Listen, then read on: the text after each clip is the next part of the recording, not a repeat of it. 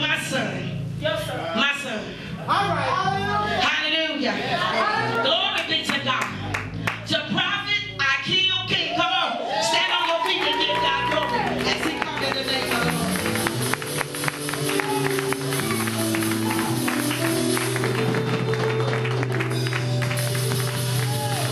Come on, give God praise. Come on, give God praise. Hallelujah. Hallelujah. Hallelujah. Come on.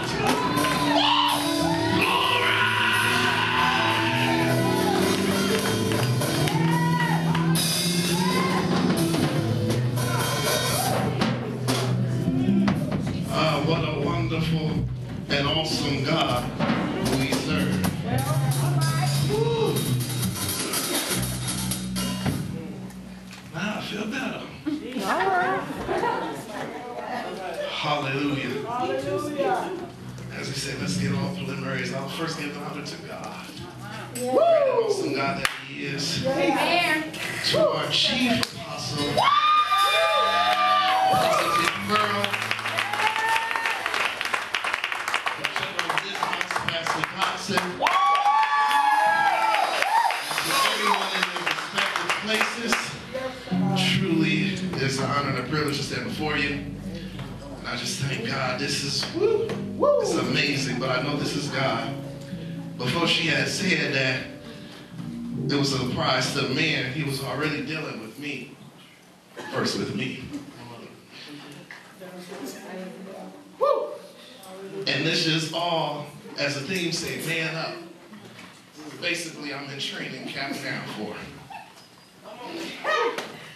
So,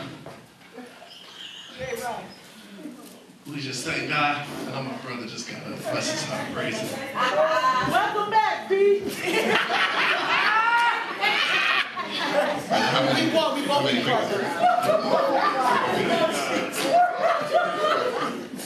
Hallelujah. Right. So I'm going to go ahead and, as they say, want to start this thing off. And then let everyone else come in their respective place. And, yeah, they thought that due to I'm up, they got a way of escape. No. It is what it is. Amen. Say what I'm going to say. And sit down. God gave me two things to go to. The first one is two familiar scriptures. The first one was Romans, the 12th chapter. The first and the second verse. Oh, my. I'm going to go there real quick. And it says, I beseech you therefore, brethren, by the mercies of God, that you present your bodies a living sacrifice, holy, acceptable unto God, which is your reasonable service. And be not conformed to this world, but be ye transformed by the renewing of your mind, that ye may prove what is that good and acceptable and perfect will of God. And if you could just turn over to Matthew 6. And it's going to be one verse there, and that's going to be the 9th verse. And it says, after this manner, therefore pray ye, our Father which art in heaven, hallowed be thy name. Basically, what it was informing and instructing me is rearrange your direction. Your focal point was, I'm going to talk about me. In this training season, things has happened. A lot of shifts have changed with me. Well, before I go any further, God, I'm out, you in, amen. All right. A lot of things have changed and transpired.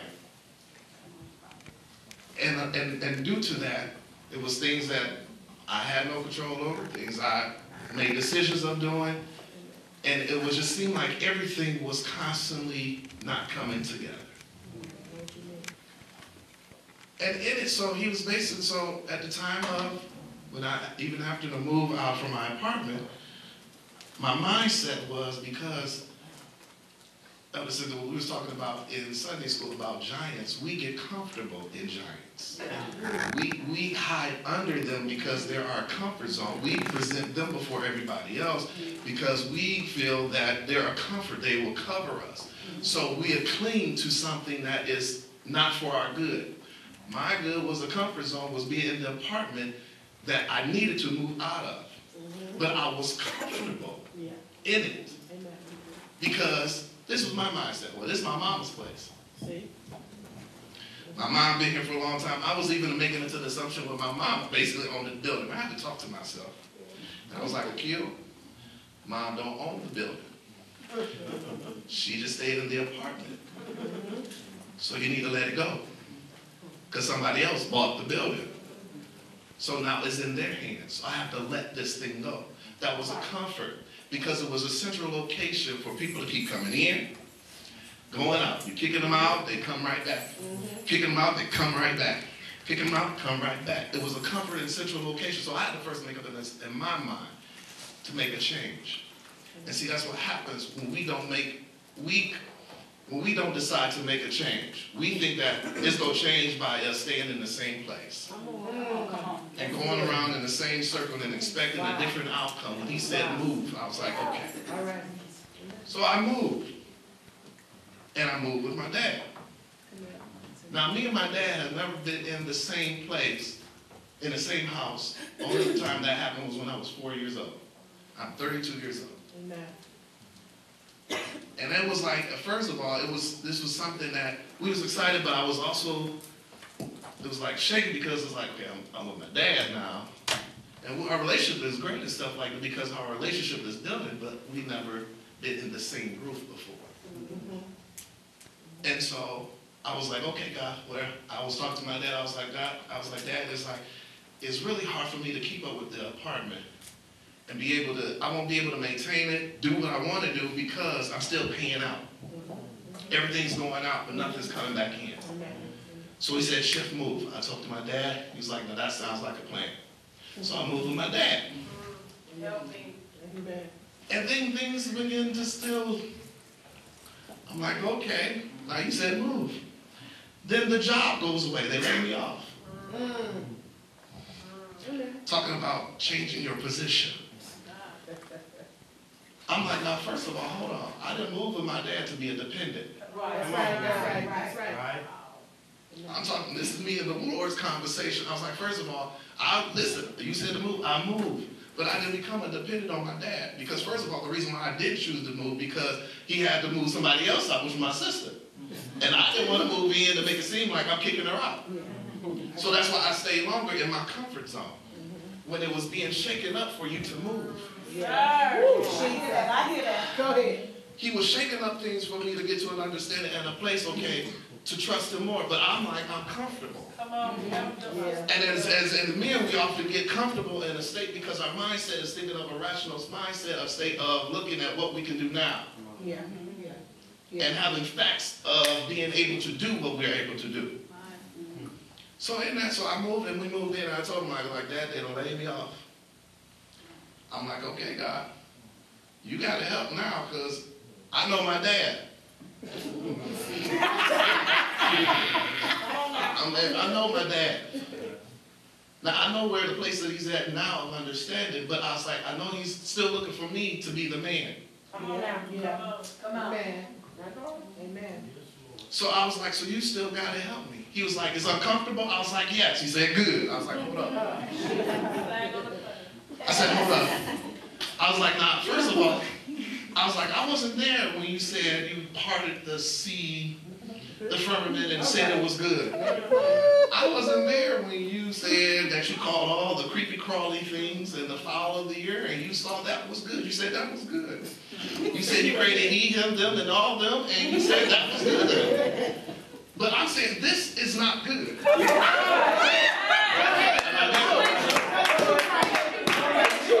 This is not good. Because things is not happening the way that I'm looking for it to happen. But he said, it's uncomfortable. I said, yes. He said, good. I was like, maybe we're not understanding each other. But everything is not adding up to where it needs to be added up. I'm with you, brother. I know 1 + 1 is 2, and 2 + 2 is 4. But it seems like things are constantly divided, going into a negative. Yes. I understand. Come on. But he said, I said, God, I did not come here to be a dependent on him. He's like, I know. He's like, because he depends on me. So that's why you're here. To get an understanding of changing your mindset that you need to trust me more. My God. Amen. Amen. Your faith has to come up even more. You talking to everybody else. So now this is your season to go through what you have to go through. Not the barbecue sauce. Shut up. Jesus. See, this is the thing that we really don't like at times to come in grips with when God is changing, telling us to change and move, because it puts us in an uncomfortable state, meaning that we have to rely on him more than we ever before. So that's why he is doing this order thing now. This is an order set up right here. Every man that came through Greater Works was set up from the beginning. Because this is the reason why we were set up. Because we came under a leadership that has a mindset of trusting God. And then has a mindset of understanding to know where men ought to be. And has no shame, no problem of pushing us into the place where we need to be. Help me. Because of the simple fact we need to be in our rightful positions. Because in that there's authority that comes with it. God looking at me like I'm crazy. He is raising up men that are seeking after his heart to proclaim and declare the authority that he has given. Amen. See, that's why we can't be waving, we can't be unstable, we can't be this and that, but we have to stand flat-footed and declare what God is saying. So as in the charge, when he had me to read, Our Father which art in heaven, he was telling me, refocus, look up to me first. Everything starts with me, everything begins with me, everything ends with me. We have to be in the mindset to look at him first. He is Alpha and Omega, the beginning and the end. You have to be in the mindset to be like, okay, God, what? Direct me, lead me. He's like, okay, good, because you trust in me. As men, we like to be uncomfortable when we haven't control over it. All right. All right. And then when it gets out of control and we don't have control over it, we're frustrated. There you go. There it is. Well. And we begin to prick and kick and do all this other stuff and then shoot out.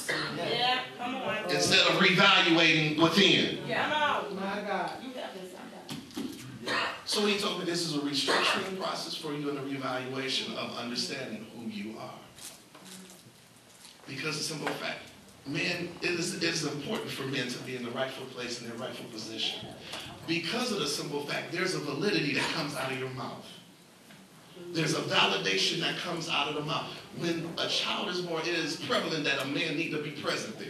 Yes. Because they solidify their destiny. Okay, y'all look at me. Yes. There's something within a man that corrects everything. It blocks everything. It directs everything because of the position that you hold. Now, true enough, some of us over time may not have that father relationship, things of that nature, but there's one that's been there from the beginning. And the thing of it is, we get upset because we are putting him in the place of a natural father. Yeah, right. So true. Because he is not meeting the needs of us where we are right now. We can't touch him. We can't see him. But he's been there the whole time providing for you, looking out for you, sending things in your way that needs of a help to you. But we push them aside. Because we have limited to because what we see. So he was like, no, this is a training time. That's why a lot of us is uncomfortable and upset and frustrated because our direction is off. He said, Our Father which art in heaven. You need to be looking up. Look to the hills from whence coming your help. Your help coming from the Lord. So that's where our direction needs to be. But we don't want to look that way because we need something right now. I need something right now because I'm looking for microwave situation resolutions. I'm looking for something quick because I need it quick. I need it now because I want it now. I want it now. And he's like, I'm so glad you want it right now, but guess what? It ain't going to work right now. Because when we start to do it, then we get upset when we do it and it falls apart. We add up everything and we think that, oh, we got this, prophets. He's like, okay, good, go right ahead. You got it, and it falls. Yeah. Because he said, that's not what I had in store for you. That's not what I had planned for you. So our mindset have to change the direction of focus. Everything has to start with him in order for it to be successful. It has to start with him. It has to. It is a must that it start with him. So in this, we were saying, man up. Man ought to be up in the front, more praising, giving God glory, never before, like never, shaking the walls because there's an authority in them that God has given them. And the reason for it, because he has placed it in you for you to speak and declare. This is now that now season for the men to manifest God's glory in the earth. Let thy will be done in the earth as it is in heaven. I have placed in you my authority to declare in them in this realm, to bring forth a change like never before. We need to stop patty caking and playing like,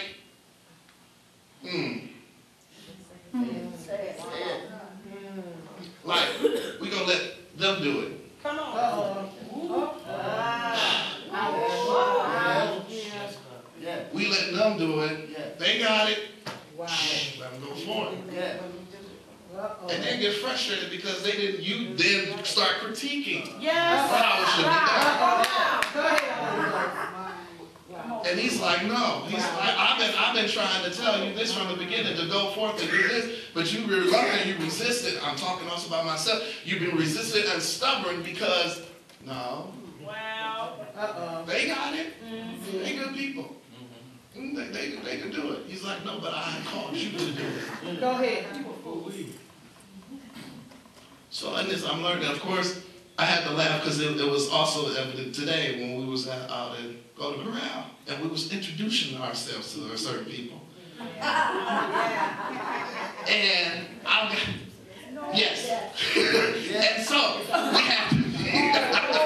and so we had we was introducing, but it was a need for it, with an understanding that we ought not to be ashamed who God has called us to be. Amen. Now listen, it doesn't mean the fact that I'm not afraid to say the prophet. But a lot of people always are quick to throw that out because they want you to be impressed with their title. Right. I'm not called them in titles, I'm not called them in a position. I'm called in serving God. And so that's why I often be like, say my name first because that's who he has called my name. Go ahead. He called me by my name first. He don't call me by my position. Come on. So that is why I always present me first, because the office will come along with it. So, in this season, that's why he's raising up men to declare the word like never before. Cry loud and spare not. Because we ought to, when we see a demon come up, it ought not to, we not to be running and hiding behind a bush or something. But we ought to be flat-footed and stand up face to face and let them know, like, look, you don't want to mess with this. This is not trying to be of an arrogant, but this is of a confident of who you are and what God you serve. Because if I'm not mistaken, he said, I am Alpha and Omega. So everything has to fall subject unto him. Amen. And if he reigns within me, then everything has to fall as subject unto me. Yeah. All right. Because of the authority that he has placed. This is now the season for the men to stand up in authority. It's now time also for the women to stand up in authority because there's a linkage that works together in the kingdom. Because that's why we often try to always put it on the enemy that he's constantly putting up division. But let me help you. No, he's not. It is us that's constantly putting up division. Because of the reason is we have our isms and schisms.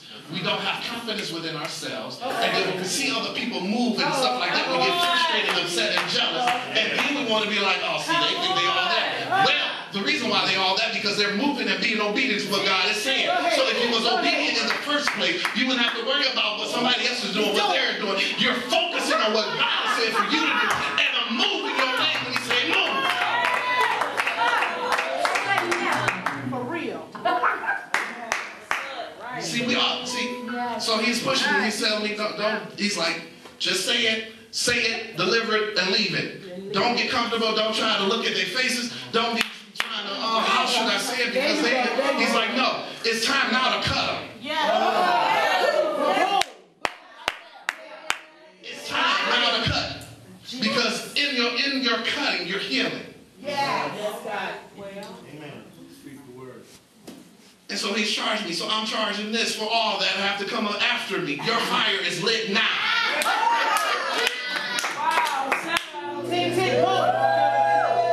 Because I'm decreeing and declaring the fire that's within me is also in you. And it has to go forth because I'm declaring a manifestation in this house.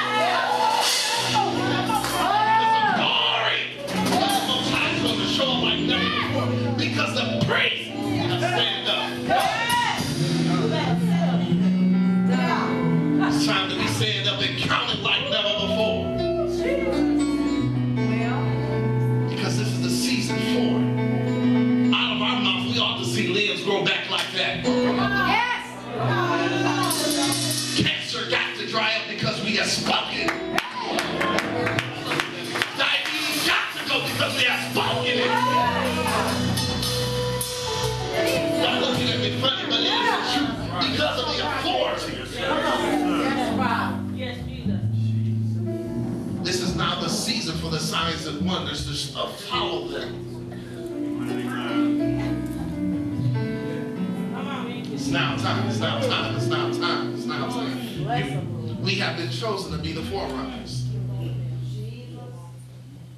Because there has to be examples for others to follow.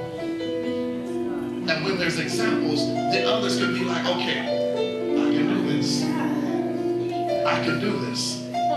So I'm grateful for all the examples.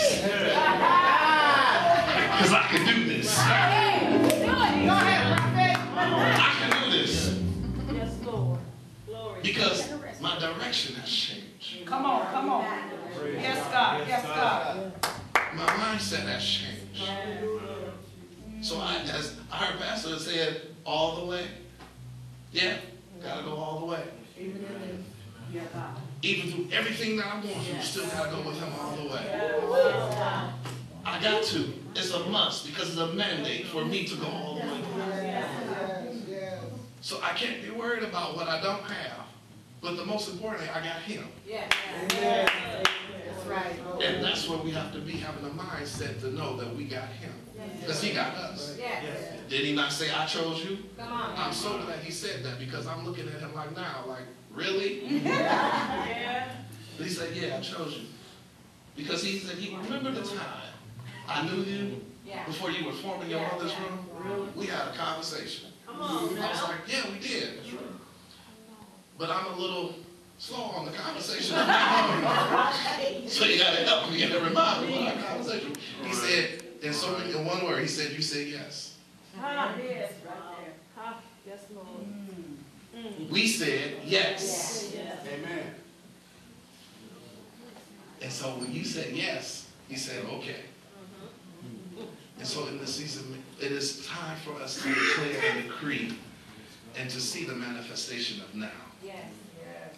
Because he has placed it in our hands to do so.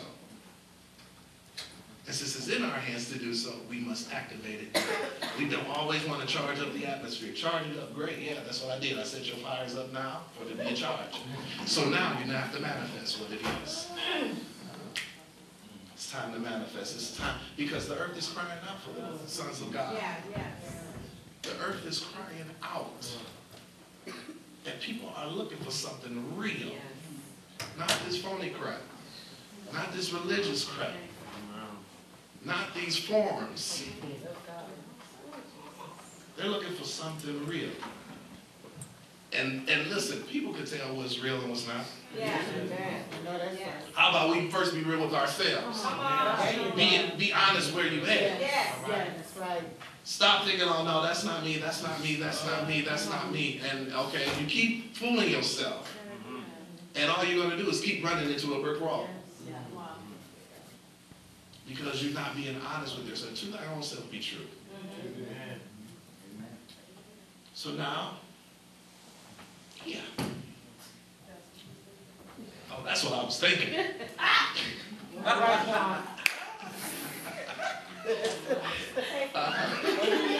Yeah. So, at this time, I'm going to introduce the next speaker. karate chop. Our one and only Prophet Kaun Ashley. Come on, let's give him a hand as he comes.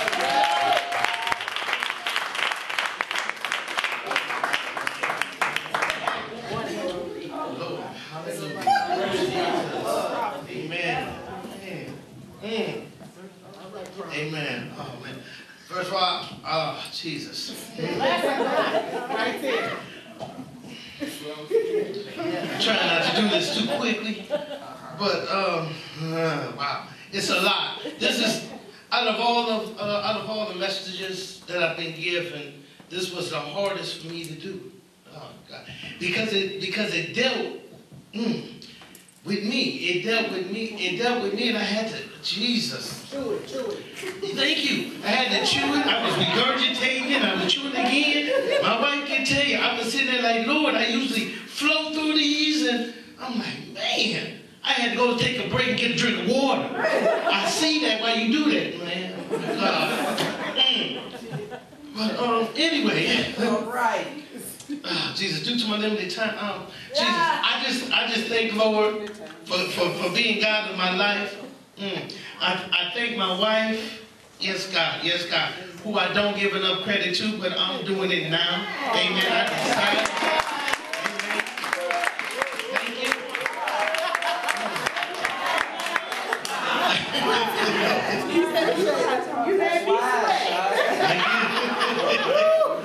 I tell you, right here, man. Man. Ooh, Jesus. Oh, man, I give honor to my pastor. Amen. Amen. In her size 13s that she wears. Amen. Bigger than 13. That's a shack shoe. And I definitely give honor to you and you. Amen. Amen. As the shepherds of this house. Amen. Now, what we're here to do now, we're here to acknowledge men. Whoa. We're here to acknowledge men, not just any man, but godly men. The men who have been given the power and the authority through Christ Jesus.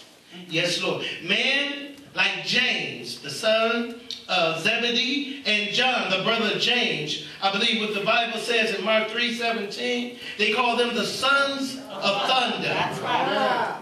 See, we're here to talk. I just want to say who we talking to. Amen. Amen. And I love women. I love you, and I pray you get something out of this. But right now, I'm talking to the men right now. Amen. We're here to talk to the Peters in the body. Okay. Come on. I'm talking about those Peters who are not perfect.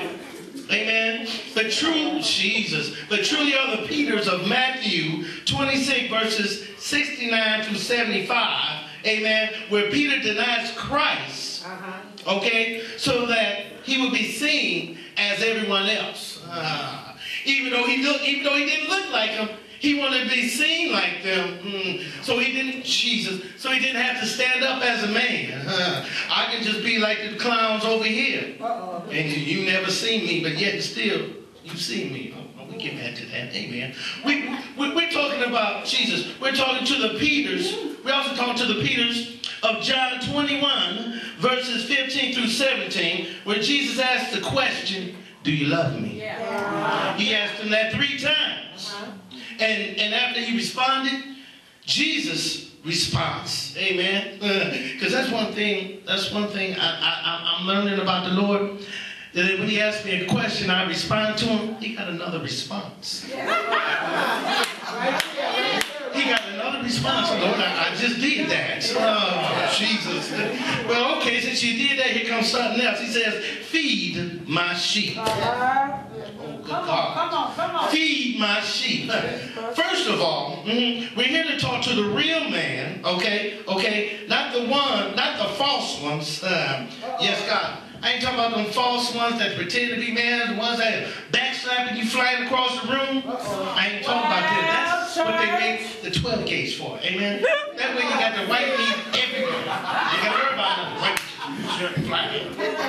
Just flying. Just flying. So we ain't got nothing. Then you got to worry about them no more. Amen?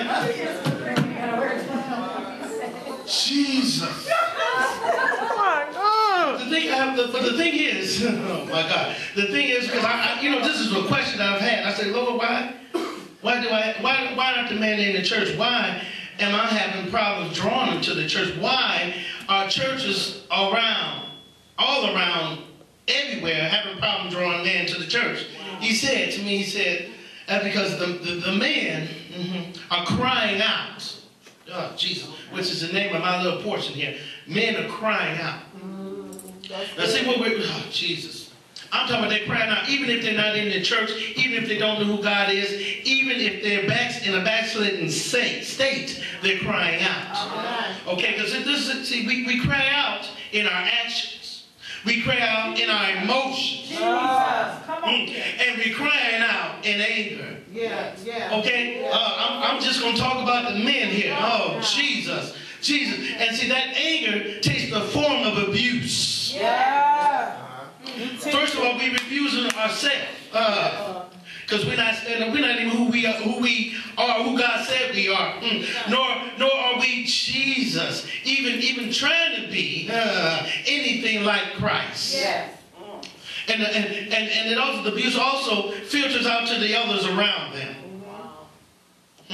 See, this is because men have an identity crisis. Okay? See, the position of the man has been diminished in society, in today's society. All right? And even in some churches, I'm just saying that. Even in some churches, it's not just in society. Okay? We have to get back to the man's position in the Bible. Jesus, for the rocks are crying out. The rocks are crying out. Oh, God. Because they're crying out. Jesus. Okay. Amen.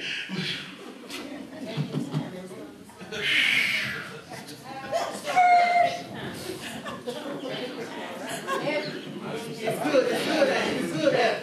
It is good. Jesus. See, the thing is, we're crying. We lost our position, and we're crying out in our hearts. We're crying out within ourselves. Oh, God. We're crying out. Oh, Jesus, if you just listen. If you just listen, you can hear it. If you just listen, you can hear it. Jesus. Even when we're not screaming, we're crying out. Yes, God. We're crying out, Jesus. Am I purpose, Jesus? And when we're crying out, see, we cry out and we aim it at the wrong place. Jesus, come on. I aim it at my wife to cry. You ain't saying nothing. I aim it at you, my cry. I aim it at you, my cry. When it ain't where it's supposed to be aimed at. That's my purpose here today, is to change where we aim in that cry. The Lord said to cry out unto Him, unto Him, unto Him, unto Him. Jesus and not each other. Jesus. Jesus. Amen. Now that we know where we're headed, let's talk about getting there. Okay? Since most of us men are not, amen, as my brother before me said, poured into as a youth, okay, we don't offer it to today's youth. Because we didn't get it. Jesus, we're a deficient generation. Jesus, simply because of what we weren't given. And it isn't until we come into the knowledge of Christ. It isn't until when we sit up under the true unadulterated word of God that change can come. That God can make, that God can overcome that which has not been given by man. Jesus, I'm going to get back to that in just a minute here. This is when we turn to God's word for guidance. This is when we have a focus on Christ. Oh, here we go. Good God. All right. We have a focus on Christ like Peter. All right. In Matthew 14, verses 27 through 33. All right. Amen. Allow me to paraphrase it. It says that, this is when Jesus was on the water. He was walking on the water. And Peter said, if it's you, bid me to come. Yes. Okay? And he came. But you know what? he wasn't talking to Peter. Jesus wasn't talking to Peter. Jesus. What Jesus was talking to, he was talking to himself in Peter. He was talking to himself in Peter. He wasn't talking to Peter because Peter ain't nothing but flesh and bone. That's all Peter is. Oh, Jesus. Peter can whoop your butt, but Peter can't walk on the water. He's talking to himself in Peter. That's right. Oh, hallelujah. Because he knows what himself can do. My God. So he said, come on, me. Come on, self. Walk on the water with me. Come on. Let's go. And it wasn't until Peter got a hold of, wait a minute, in flesh and bone, that he began to sink. But, oh, Jesus. Oh, Jesus, what are you saying? What I'm saying is, people of God, especially men of God, we can't talk to the men before us. Because, see, there are times in men's lives, and I'm a living witness of this, that you can't talk to me. That's the truth. Amen. I knew I'd get an amen somewhere. You can't. You cannot talk to me. Don't try it. You're wasting your time. Yes, God. Amen. Oh yeah. Oh yeah. I ain't the only one, but I'm gonna put me out there. But you can't talk to me. So the thing is, Jesus, you got to do me like Jesus. Talk to the Jesus in me. Talk to the God in me. That's when Jesus. That's when the movement comes. If you look in the Word, Peter didn't move until Jesus talked to himself inside of Peter. Because if not, he could have did that. He could have did it all on his own. He didn't have to ask Jesus to come out and walk around. He would have did it if it was in him. If it was Peter, he would have did it by himself. But Jesus was talking to himself. And that's what we have to do in the body. We got to talk to the God in one another. Forget about the flesh. I don't care what it looks like. I don't care if you like me. I don't even care if you love me. I got to talk to the God in you. That's the only way I'm gonna be able to speak to you and get a response. Yes, God, to God's liking, and he can get the glory. Oh, hallelujah. Oh, hallelujah. Yes, God. And I hear you. I hear you say it. You know what I'm saying? How do you speak to the God in a man that won't hear you? Amen. I know you do. Praise the Lord that you know how to do that and very capable of it. Amen. Size 13 and all. Amen. Oh, man. But in order for the rest of us to do this, they don't wear the size 13 right now. All right, you must first stop looking at the flesh and focus on God and his purpose. Amen.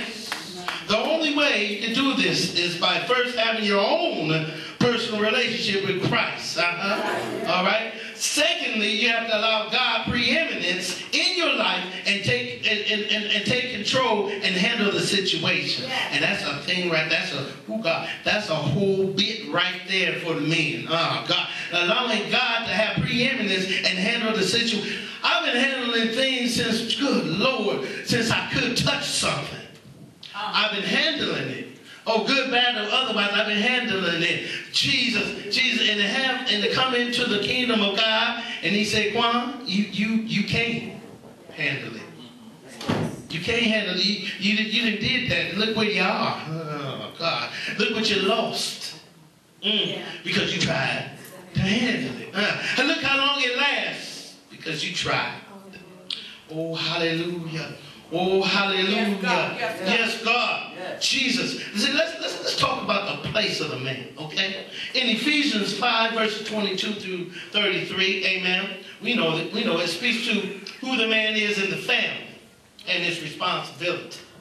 And you know one thing that gets me? I don't understand why in the world do people think that only punks go to church. Men that go to church are punks. Why Why do they think that? Do they actually understand? I don't believe they actually understand or comprehend what it takes for a man to go to church, to be a Christian. We ain't talking about the titles. Yeah. Let's just start there. Just to be a Christian, just to live up to what God calls him to. That ain't easy.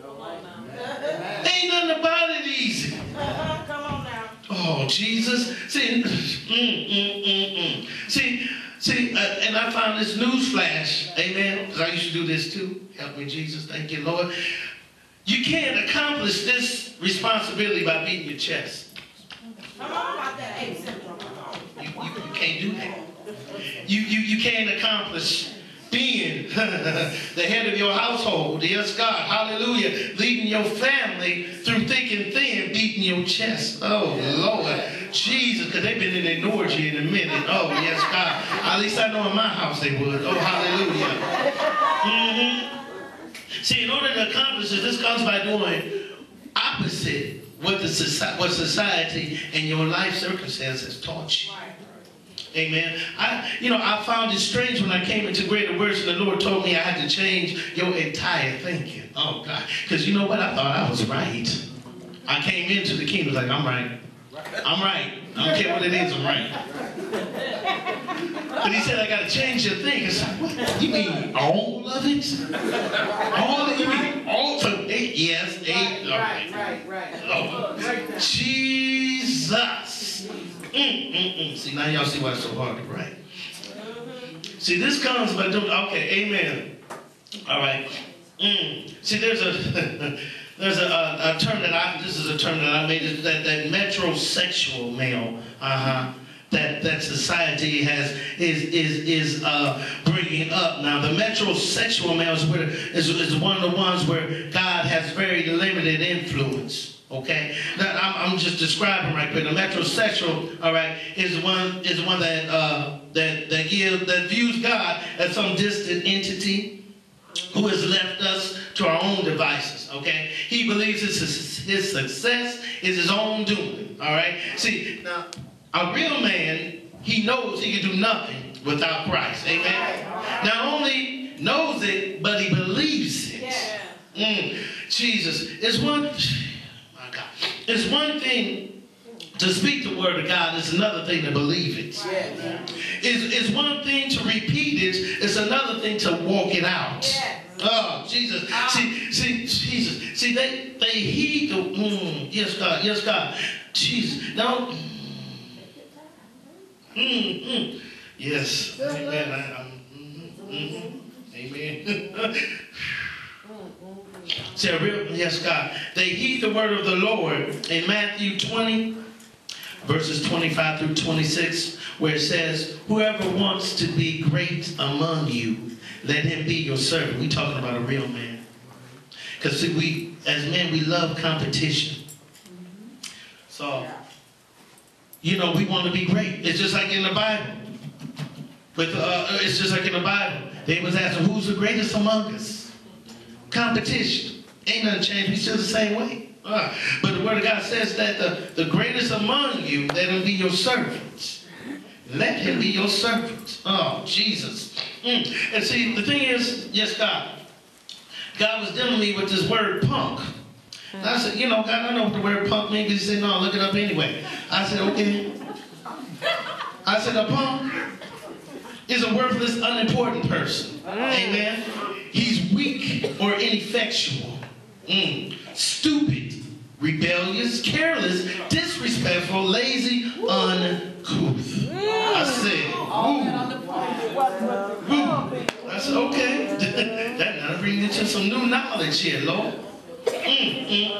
Jesus. Lastly but not leastly, one of men's problem of why they're not in the church, so to speak, is they dealing with the battling the religion of masculinity. Okay? The religion of masculinity. This is everything that they do, from work, hobbies, entertainment, our addictions, is designed to prove to the world he is a man. Oh, Jesus. They just, wow. His religion also demands he avoid anything that might cause question to his manhood. And that's what they think about church. Jesus. That's one of the reasons that they use not to come. Jesus, when I talk to my people, when I talk to people that I really come into contact with, and I speak of church, and I speak of the Lord, and I speak of coming together as men. Oh, Lord, you can hear a pin drop. The ones with the loudest, biggest mouths are the ones that don't have nothing to say when the subject of Jesus and salvation comes up. Wow. Okay. Some think that this includes church because most men think of church as something that women and children go to, not men. Okay, we still talking about the religion of masculinity here. All right, there's a thought that if you become a Christian, you must give up your manhood and become a punk. I don't know where they got that from. Jesus, being a Christian and working in the church for us men goes beyond the building community. All right, and nor is the only position available in the church for men as a pastor. That's not the only position. Good God. In some men's mind, church is nothing more than a ladies' club. They use it as that. Yes, God. Go pick. I know. Yes, God. I know them to come like that. Some of them want to come. When I talk to them, they ask them how your women look. They're looking at Jesus. What you talking about?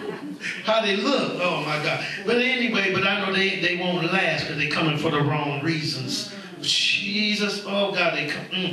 Amen. Religion of masculinity. Men don't go to church, Jesus, like they don't wear pink. Neither is considered manly.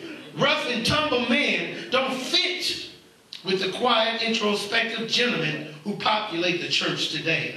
Jesus. Because they think that we ain't nothing. They think that we've been saved all our lives. They think that we don't know how to gang bang. They think that we ain't never smoked nothing. We ain't never drank nothing stronger than Kool-Aid. Oh, hallelujah. They got this misrepresentation of who a Christian is. See, most men go to church. Most men that do go to church were brought up in the church. Amen? Oh, yes, they do. But you know what? I was brought up in the church and didn't go to church. I didn't go to church for years till I met my wife. Oh, yes, God, because I found that good thing. Oh, hallelujah. It is what they know. All right? Jesus. But see, the thing is, they overlook the Bible. If you look in the Bible, they got real men in the Bible. Oh God. They got manly men. They got the rough and tough man. They got the man, Jesus. They got the man that will stand up and they got the man that will stand up and say no more. No more. It shall be no more. It's Jesus. Man, we talk about men in the Bible like Moses, Elijah, David, Daniel, Peter, and Paul. All of these men had two things in common. They had an intense commitment to God, and they weren't religious. So heavenly bound, they were no earthly goods. Oh God! See, that's what I want. Jesus, when I meet the people and I talk to them, I try to meet them where they are. Where they are. Yes, God. So a lot of them know. A lot of them know of me. A lot of them know of my calling. But yet still I don't lord it over them, Jesus. But I come to them where they are and say, yeah, I know exactly what you're talking about because I did that just last Thursday. Come on now. Truth be told. I did that last Thursday when my saved said, what you talking about? You can't be what? Oh, come on now. Men get distracted with the cares of the world and lose interest in spiritual matters. Jesus. I got bills to pay. I ain't got time. They offered overtime on Sunday morning. Pastor, I ain't gonna be here next Sunday. Oh, Jesus. That's what we say. God knows where men should be, but He starts where we are. See, that's another thing that we have to do. We have to start where they are, where their belief, Jesus, where their belief stops. That's where we should be. Where their faith ends. That's where we should be. God, yes, God, yes, God, yes, God. Church is sweet, sentimental, nurturing, and nice. Women thrive in that atmosphere. A sweet, sentimental, nurturing, nice church. Yeah, they thrive in that. But men don't thrive so much in that. Amen. I appreciate it. I'm not putting that down because we need that in the church, y'all.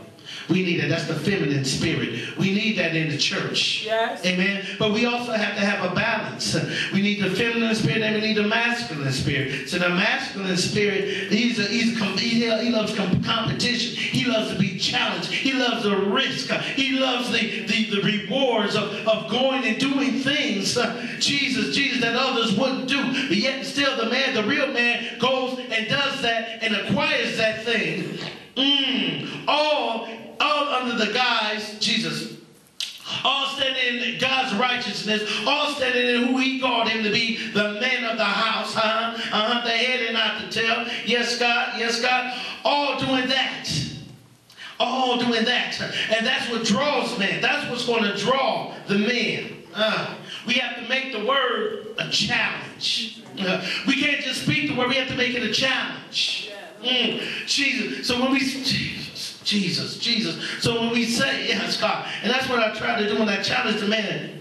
When I talk to them, they tell me, you say, yeah, I know about God. Yeah, I know. Yeah, I'm saved. Amen. But I'm like, okay, but if you saved and you know about God, what you doing? Where your church you go to? And they give me that long drawn out church with the Bible and that, First God Pentecost crowd. I'm like, okay, amen. Well, when's the last time you been there? What? About 18 years ago. Amen. But so I'm saying to them, I say, okay, but I said, I understand you it's like they want to compare churches with me. It's like they try to get me into the competition of their church is better than mine. But I tell them, I say, you know what, it don't matter whether your church is better than mine. My whole point is not to compare your church to mine, but to compare Jesus, but to compare you to the Word of God, but to compel you, to the Word of God. Whereas the Word of God is when it's preached unto you, is no more a word but a challenge. I'm challenging you to come back home, man. The Word is challenging us to come back home, not to be out there just making babies when things get tough. Deuces. We gone. It's time out for that. He's calling a real man to stand up in the family and pray. Stand up in the family. Yes, God. Yes, God. Stand up in the family and live the life as a man that you can stand, that can be stood up and looked up to, and not ashamed of. And not ashamed of. Jesus. I asked my father, I said, I was looking in my line. Jesus. I was looking at my bloodline because I said, Lord, I'm going to have some problems in this area, and I wanted to find out what it was. I asked him, I know something about you, amen, but I ain't going to talk to you about it because we are arguing. And I'll be having to call Pastor to come bail me out. But I said, is anybody in my family, the men in my family, are they hoes? Or were they hoes? And he said, well, he was talking to me, I wouldn't consciously call them that. They just, and I'm like, come on now. It's just you and me on the phone. Be honest. It is what it is. I want to know where this stuff comes from. That I'm messing with. Come on. They're extra friendly. We need to be honest with one another. We got to be honest with one another where we come from. I came from a house that my mother took me to church, but then went home. So I'm standing at the door like, okay, what you saying? God for me ain't for you? That's good. I'm twisted right there. How'd that work? You know what I'm saying? And then God helped me if I didn't go in there. And she found out, it was on. But I was twisted, I'm telling you. But Jesus. Yes, God. So, but all right, amen. Man, if we want to draw men to church, we must speak of the challenge to follow Christ. Okay? It's not just up to the pastor, amen, but it's also up to the lay people to foster culture of person-to-person challenge. Yes, God. Oh, I'm going to tell you this right quick. Everybody knows, well, most people know here, Pastor Danny, amen? And he's a good friend of mine. And the thing I bring him up is because I challenged him. He used to come in every day talking about his knees and how sore and how hurt it was, how he couldn't walk, this, that, and the other. I looked at him and I said, you must like pain. You must like the pain, dude. So he looked at me like, what you talking about? I said, you like the pain. I said, cause dude, you messing around. Your surgery free. Your relief is there, right there in front of you, and you don't want it because you're scared of it, but yet still you're going to complain to me about some pain? I told him, I said, you must like pain. Every time he came in, how you doing? How your knees? Oh man, my knees are, you must like pain. You like that pain, don't you? It must feel real good to you today. Amen. Until one day, this man of God went and got the surgery. That's right. He got the surgery, and the man of God ain't talking about no more hurt knees now. He's walking around here. Oh, hallelujah. Oh, hallelujah. Oh, hallelujah. See, that's an example, yes, God, of how we need to be with one another. That's an example, hallelujah, of how we can cause one another to grow in the spirit. Oh, hallelujah. I ain't going to say I do that all the time, but when I do, glory be to God. That's my goal, is to increase that right there. Jesus, that's when the man of God, that's when some of our few men of God that we have aren't here. When I see them, I speak to them. I say, what's going on, man of God? Why you ain't here? Come on. Why you ain't here? Don't I do it there, brother? Amen. Why you ain't here? I need you. What's up? What's the real thing? See, it's an accountability that we as men of God have to stand in. We have to, it is, you know what, we can, amen, I hear you. We can't run away from it. Thank you. We can't run away from it. Yet still, shall we stand? Yes. Shall we stand in it? Come on, sir. Yes, God. Yes, God. Yes. Amen. I am, yes, God. I know He is. We're going to rewind that part. I remember that it said it.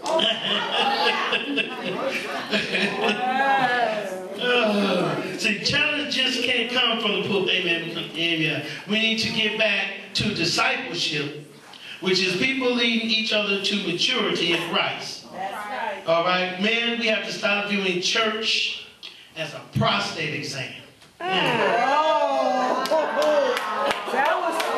That's how we view it. I'm going to just be honest. As a prostate exam. It can save our lives. Amen. But it's uncomfortable. It's unpleasant and uncomfortable. Yet still it can save our lives. Oh, hallelujah. God help us. Amen. Oh, yeah. Do I do the next person? I'm so proud of you. Amen. Amen.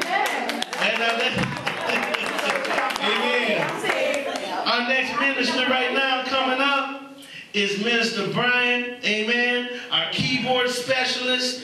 Jesus. Unknown psalmist. Oh, hallelujah. The man that can praise the walls down. Hallelujah. The man that ain't afraid to stand up on his own. Hallelujah. The man that's big enough and brave enough to take all comers. Minister Brian, come on down.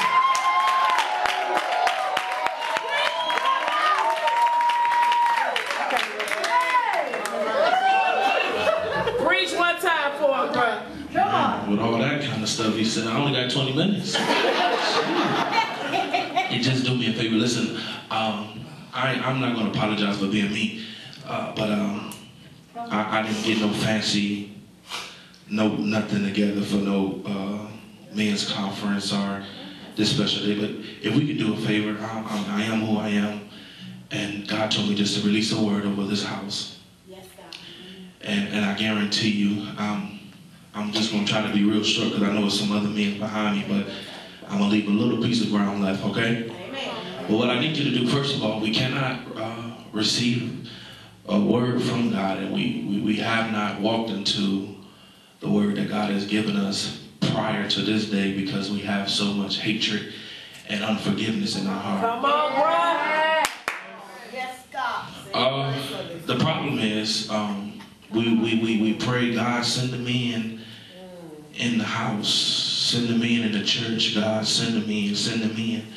And these are the women praying. I'm not talking to women, I'm not a woman hater or nothing like that, but since this is the men speaking, God is saying, how can I bring men into the house when women is still bitter from what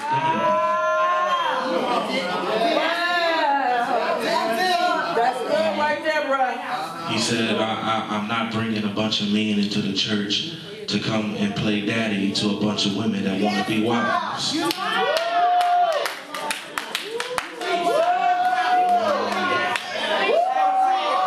I never known.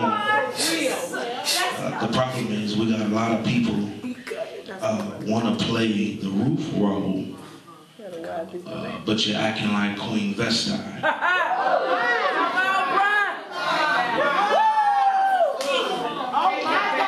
I'm not, let me just say, I'm just trying to break the ground because I'm not, who is he to come here and tell us this, that, or that? We're going to have a nice time. But God said, don't release the word yet because there's a lot of people in the house, man, female, boy, and girl, with so much hatred. And what happens is every time a word gets spoken, every time somebody prophesies, every time they praise, it just go up and come right back down because they remembering their past. They're remembering people that hurt them. They got so much hatred, so much bitterness, so much unforgiveness, and it has caused the people to become depressed. And there's so much word that God wants to give you, so much doors, so many doors God wants to open, but your depression has caused you to stay at the same level you were at. So if you could just do me a favor, and I know I got a little bit of time, and I pray to God, Lord, I don't want to be a 2-hour preacher, an hour 45, because really the truth is people only hear the first 15 minutes anyway. So if you could just do me a favor, and I'm going to release this word, just go to 3 people, it don't matter who you go to, and just say, forgive me for everything I've done to you. It don't matter what you've done, it don't matter. Amen. Come on, praise God for your leader. Praise God for my mom and dad being in the house. And praise God for Pastor and Lady Rose being in the house. Amen. I'm going to release this word and then I'm going to get out of here. But Apostle, Lord told me to tell you that he's getting ready to expose every influence and spirit that's around you very quickly and very soon.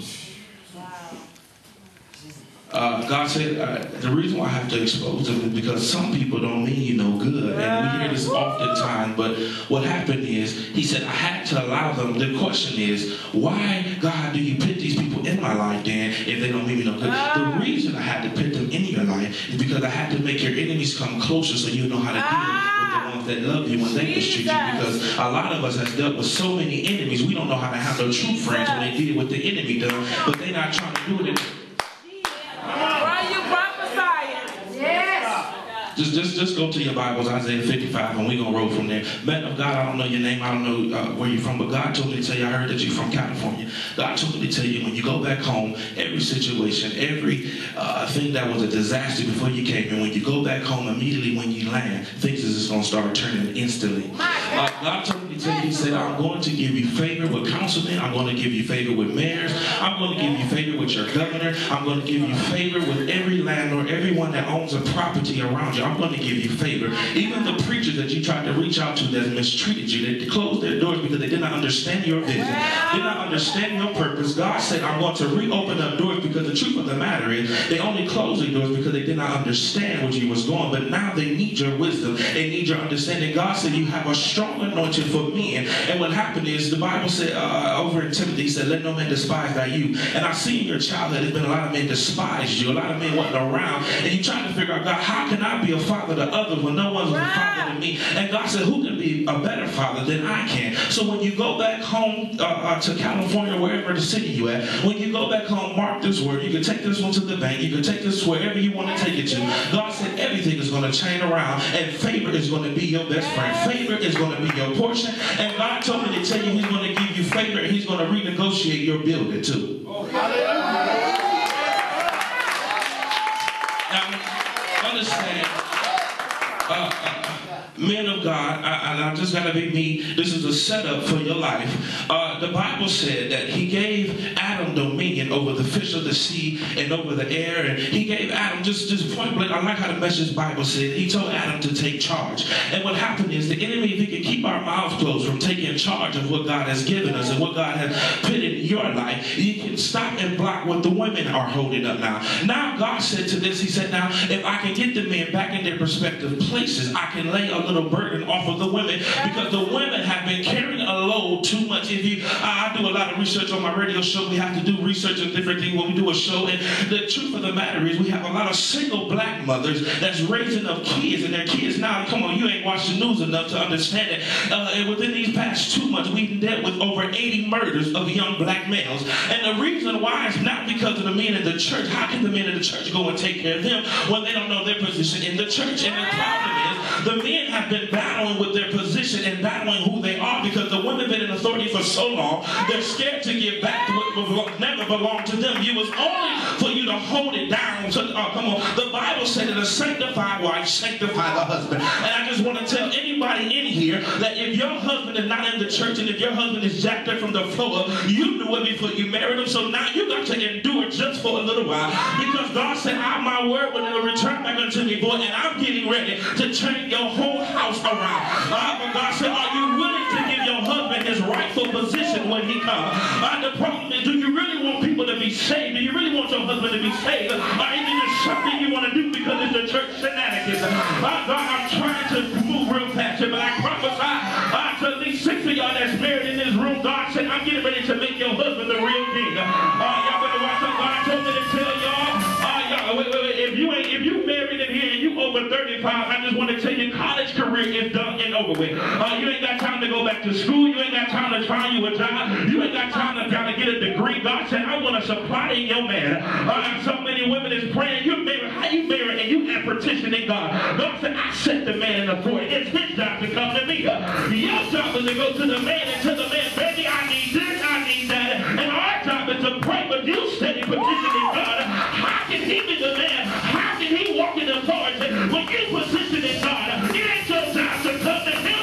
You ought to get back in place. And God said, when you get back in line, get back in position, I'm going to open up to you so much. God said, the only thing I want you to do is push your husband. You ain't married, you better praise God for your man of God that's coming up. You better come on. You don't want no J-Man, you don't want no Joseph. I don't want no Peter, I don't want no Paul. Give me what's mine. I don't want what I read, but God, that'll be good if they had a little bit of their character. But exactly that, I don't know if I can handle all that. But God told me to tell every single woman in here, your desires is getting ready to come to pass, but don't stand on the man's ground. God, the Bible says, I gotta go because it's in the message to the house. Women, you have to understand that your position is great, and my time is running shortly. Women, you have to understand that this is a woman that birthed the King of Kings into the nation. You got to understand it was a woman that went to the grave site to go and prep him and prepare him. You got to understand, women of God, it was a woman that rubbed him down with oil and wiped him with his hair. You got to understand, people of God, that it was a woman that was at the well. It was a woman with the issue of blood. So it does not mean that you're not validated. It does not mean you have no authority. Yes, you have authority, but God said, I told the man to have dominion. God's job was to come and save. Save from what? Save from disaster. Because if the enemy came to Eve, it's because Adam was out of position. Y'all better hear me something. God would have never kicked them out of the garden. Only reason why they got out because they was hiding from God. So obviously the thing scared you in here. I gotta take you out of what scared you and place you somewhere else. My job was never to take you from Adam, from Why wouldn't you let this man come and take your position? You got to watch out, men of God. Should no other man tell your wife how beautiful she is? Should no other man tell your wife how good she looks? I pray with my mother and tell them how they tell you you're beautiful. Watch their eyes. Watch how they look up and down. Because should no other man give you more accolades than your husband? And if you ain't getting it at home, you better keep on praying and pray God. Show him what to say. How the Bible said here. He said in Isaiah 55, and I got to go. It says this. God, he said, woe everyone who thirsts. Come to the waters. Here's the part I like. He said, if you have no money, come by, eat. Yes, come by wine and milk without no money and without price. God told me to tell you, when men get back into position, when men get back into their rightful place, women of God, there will be no need for you to buy anything with your own money. Okay. You should have. I'm going to conduct my service if I come on my jacket, we're going to have a party. All right, listen, God told me to tell you this. Are you trying to play with me? God told me to tell every woman this. Listen here. The woman's job, she's a nurturer and she cares. So listen, God told me to tell for every woman that's been worried about your child, worried about how they're going to make it, God said that what you will do, your children will never see. What you had to show is that your age, your children are gone. Healing is a children's bread. Your kid will be healed from Section 8.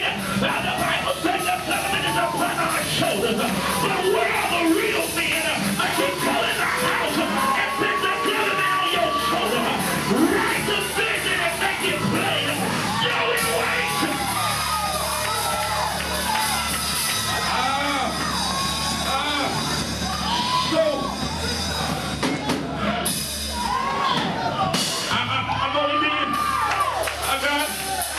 I'm only being me. The Bible said, he said, come if you're thirsty. God, he said, you're going to satisfy thirsty. This means your spirit, your soul, it's some things you desire. It's some things you're going to come on. I just want to prophesy to you. And if you take them to the God promised me before I started preaching some years ago, and I ain't been that long, but God told me, man of God, whatever you preach out of your mouth and say, I'm man enough to turn it around and perform it. God said my word in this same passage. He said my word will never return back unto me. Boy, watch this. He said, but it shall not return to me, boy, but it shall accomplish what I please, and it shall prosper in the thing for which I sent it out to do. But watch it, accomplish and prosper is action words. And void is a noun. If I'm not mistaken, a noun means a person, place, or thing. The Bible tells me clearly, if I take out the void, if I take out the, I'm not taking away literally, but the Bible said void. Let's look at the noun. No person, place, or thing shall stop my action in your life. It's some stuff that feels like it's been held up in your life. It's a thing that you've been trying to do in yourself. But God said, now that the men have spoken now, watch the doors open. Watch the release come. God said, I've been waiting on them to speak. I've been waiting on them to say what thus said the Lord. But I had to speak it to her to put a fire under them. Because they never would have came to her and said, let us go forth. You don't got to be intimidated when the apostle is here to open heaven. Tonight is open heaven and I'm a man in authority. I started demanding what should have been here in the first place.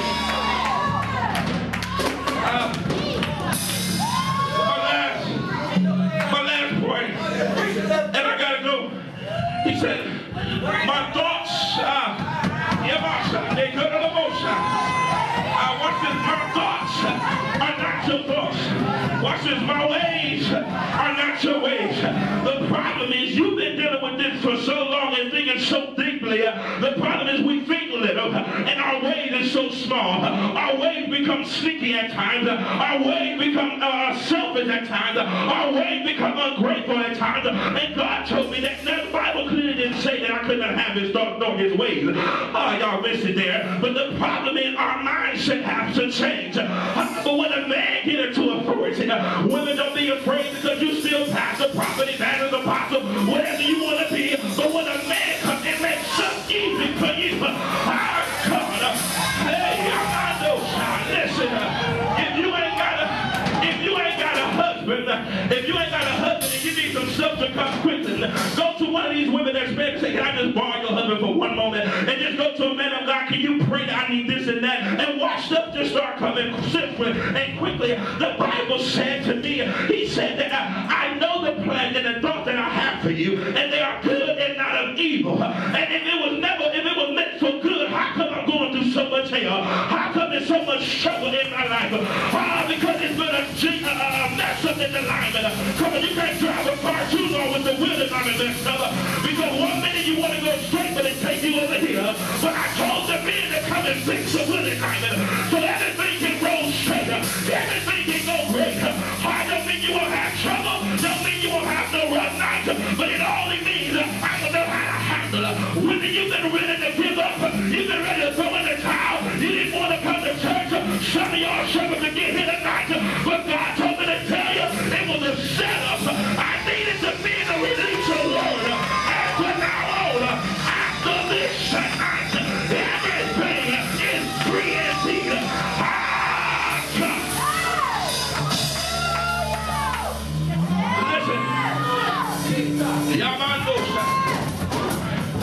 The Bible said, whom the Son set free is truly free indeed. Notice something. If you don't mind me to just run around the scriptures just a little bit, the Bible tells me that Shadrach, Meshach, and Abednego was up against the wall because their king, their authority figure, did not know their God. And what happened was the king sent out in the creek, you know the story, and now Nebuchadnezzar, Meshach, Shadrach, and Abednego, they did not listen to that. And they told the king, you can do whatever. Can I just paraphrase in my own way? He said, you can do whatever you want to do. You can flip whatever you want to flip. But my God is surely able to do it. And if he's not, he's still able. Watch this. I just want to help you because I got to go. Shadrach, Meshach, and Abednego. And a lot of y'all miss it because we get hyped up on the fire. You in the fire. Notice the fire got turned up to its hottest temperature. I'm going somewhere. And the very ones that tried to put them in the fire burnt up before they even got in the fire.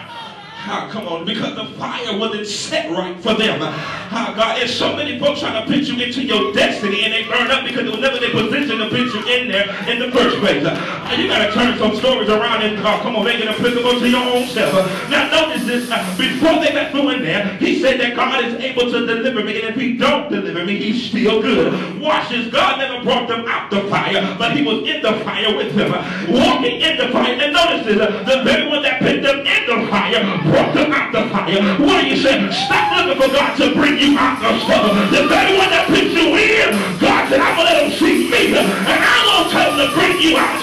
So that hell you've been going through for 30 years, the hell you've been going through for 10 years, the hell you went through last night, God told me to tell you, I'm getting ready to cause your enemies to see you and bring you out. Mount up your wings as an eagle, soar like an eagle, run like I'm getting ready to cause higher heights to come to you. And my time is over now. But if I had 6 people in here that was radical enough to open up your mouth and praise God,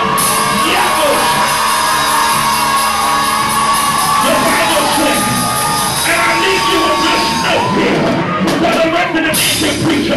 The Bible said, not unto him that is able to keep me from falling, while he's able to do exceedingly abundantly above all that I can ask or think. Get ready for the abundance. Come on and praise God.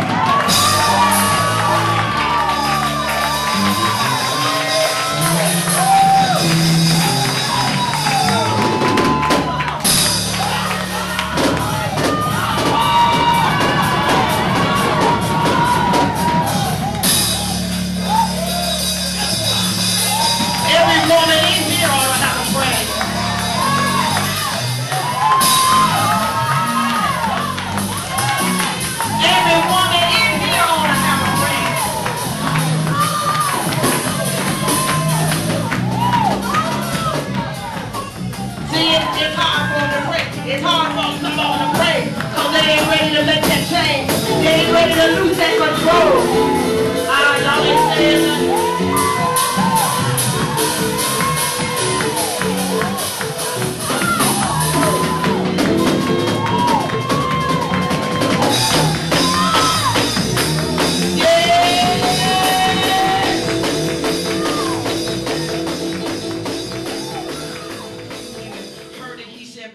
those of us single women, we might need to go to one of the married women and say, can I borrow your husband? So I'm going to say to Lady Dawson, can I borrow your husband for a minute?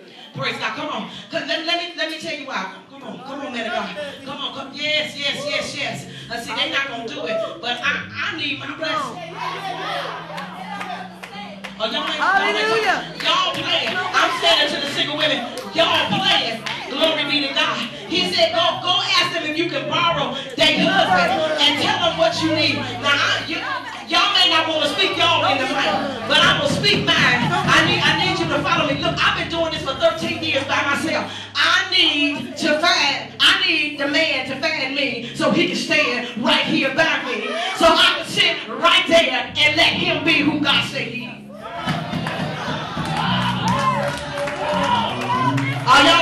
Y'all ain't saying nothing. I'm doing this because God called me to do it. Because the one that found me before, praise God, didn't want to. Y'all ain't talking to me. We don't want to be real. So, because he relinquished his position. He relinquished it. I didn't take it, man of God. He relinquished it. So I had to do it. Y'all ain't saying nothing. It ain't by choice. My God. I ain't one of them women that's a Jezebel, baby. I want a man of God. I want one who ain't gonna lead from behind.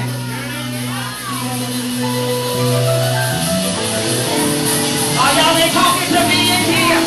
I'm not looking to be in control. I'm looking to undergird.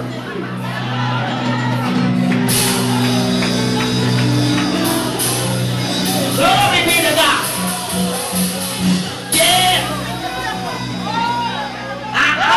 I'm not no big hat. I ain't looking to be no first lady because I'm a warrior. I ain't got time for no cute hats. So I need a warrior who I can undergird. Y'all ain't saying nothing to me. Because if he found me, he got the right one. So I'm going to ask him to pray right there. Now y'all can trip if you want to. I don't know what you're looking for.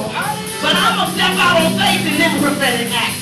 Praise God. So can I borrow your husband? Come on, you come on with him. Hallelujah.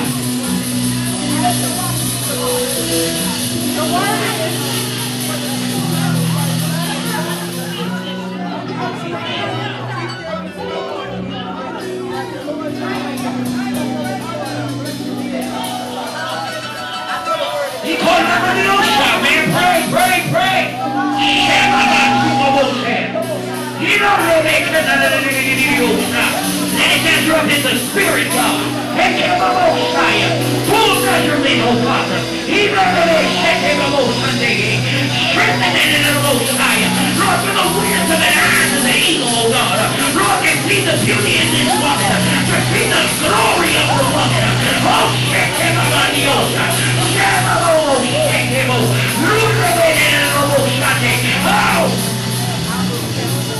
come on, man, open it up.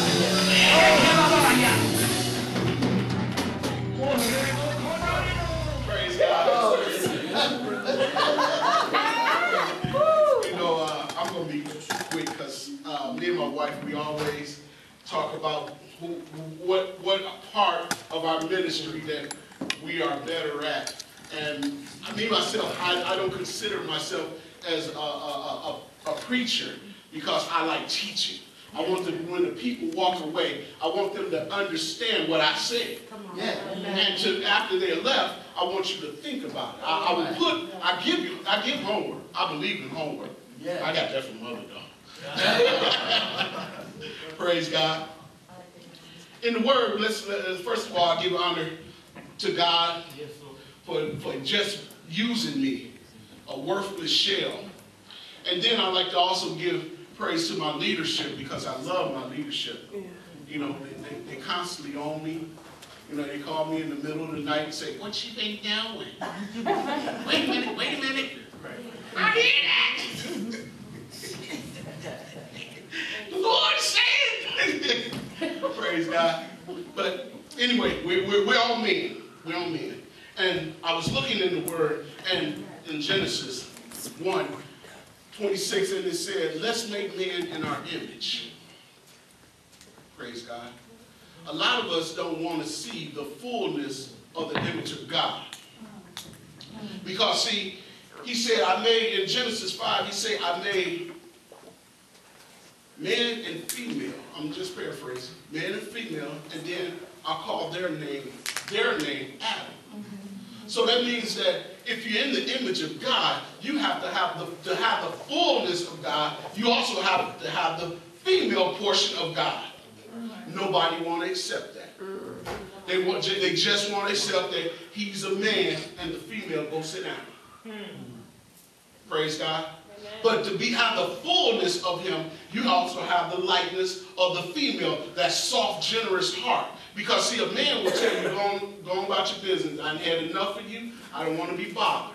But the mother constantly wooing you back in, nurturing, giving you support to keep pushing you out to where you can stand. Sometimes, you know, we see, me and we believe in being naked and unashamed. So forgive me if I take off my skin right now. I got a son. Ooh, my son. He you know, he has my name, but I swear that he reminds me of my older brother, because my older brother, he does things that make you think he's 12 years old. You know, and you just stand back and you look at him. Me and my second brother, we constantly like, who is this guy? And the reason I say that is, you know, he like the other day I asked him, he's working in Springfield, California. Ohio, thank you. Anyway, I said, Rick, are you going to be home for the holiday? Because we was coming in and we wanted to surprise. Nobody knew we was coming. He said, why? You going to be there? I said, I just asked you, was you going to be there because it's the holiday. Are you going home to your wife? He said, well, we're going to leave Tuesday. But I ain't going straight home. I ain't going home until Wednesday. I said, see, you still playing house. You know, as a kid, how we always playing house or school. You know, because your mindset ain't right. If you sitting here and you know that you got a house to go to, you better take care of your house. You better put in, I mean, our investments are in our homes. You know, you invest in your home, you got a beautiful home. You got somewhere to go, and I like, you know, all my kids are gone now, so I like having peace. I like the quietness of my house. When they call, I know there's a little bit of havoc that may fall out behind it, because they're going to call, and they, you know, their mindset, they still grown. Let me put it like that, they still grown. Thank God that they're gone. I know that's right. Jesus. I just want to go over to Exodus 1 real quick. Praise God. We're going to look at Exodus 1:12. You know, I was at work, and at the same time of each day, I heard a song, and it was, "Hey you, get off my mountain." Hey you, get off my cloud. Hey you, get off my mountain, because you're just trying to Bring me down. bring it down. Praise God. Never heard of that. So, let's go. I want you to keep that in mind. Too young. That's before my time. Praise the Lord. 1 second. Starting, I'm sorry, 1:8. We're going to start at verse 8. And now rose up a new king over Egypt, which knew not of Joseph. Now Joseph and took his family in. We all know the story. And he became a great king. I mean, a leader, right? And he fed them through the hunger of the desolate times. Now, and it says, and he said unto the people, behold, the people of the children of Israel are more and mightier than we. Come and let us deal wisely. That's a key word, wisely. With them, wisely means deceiving. We're going to deceive them. Praise God. And with them, let they multiply and come to pass that when they fall out any war, they join also unto the enemy and fight against us. And so get them up out of the land. Therefore they did set above them taskmasters to afflict with their burdens and build for the Pharaoh treasure cities, Pithom and Ramses. But the more they afflicted, the more they multiplied and grew. And they was grieved because the children of Israel and the Egyptians made children of Israel to serve with rigorous. And they made their life bitter and hard, bondage and mortar and bricks, and all the matters that served in the field. The field means the world. And all their service within them they made them serve with rigorous. And the king of Egypt spake to the Hebrew midwives, and which their name, one was Shiphrah, and the other was named Purnam. And they said, when do the office of the midwife to the Hebrew women, and to see them upon the stool, if it be sons, then we shall kill them. But if it's a daughter, they shall live. But the midwife feared God, and they did not as the king of Egypt commanded them, but saved the men and children alive.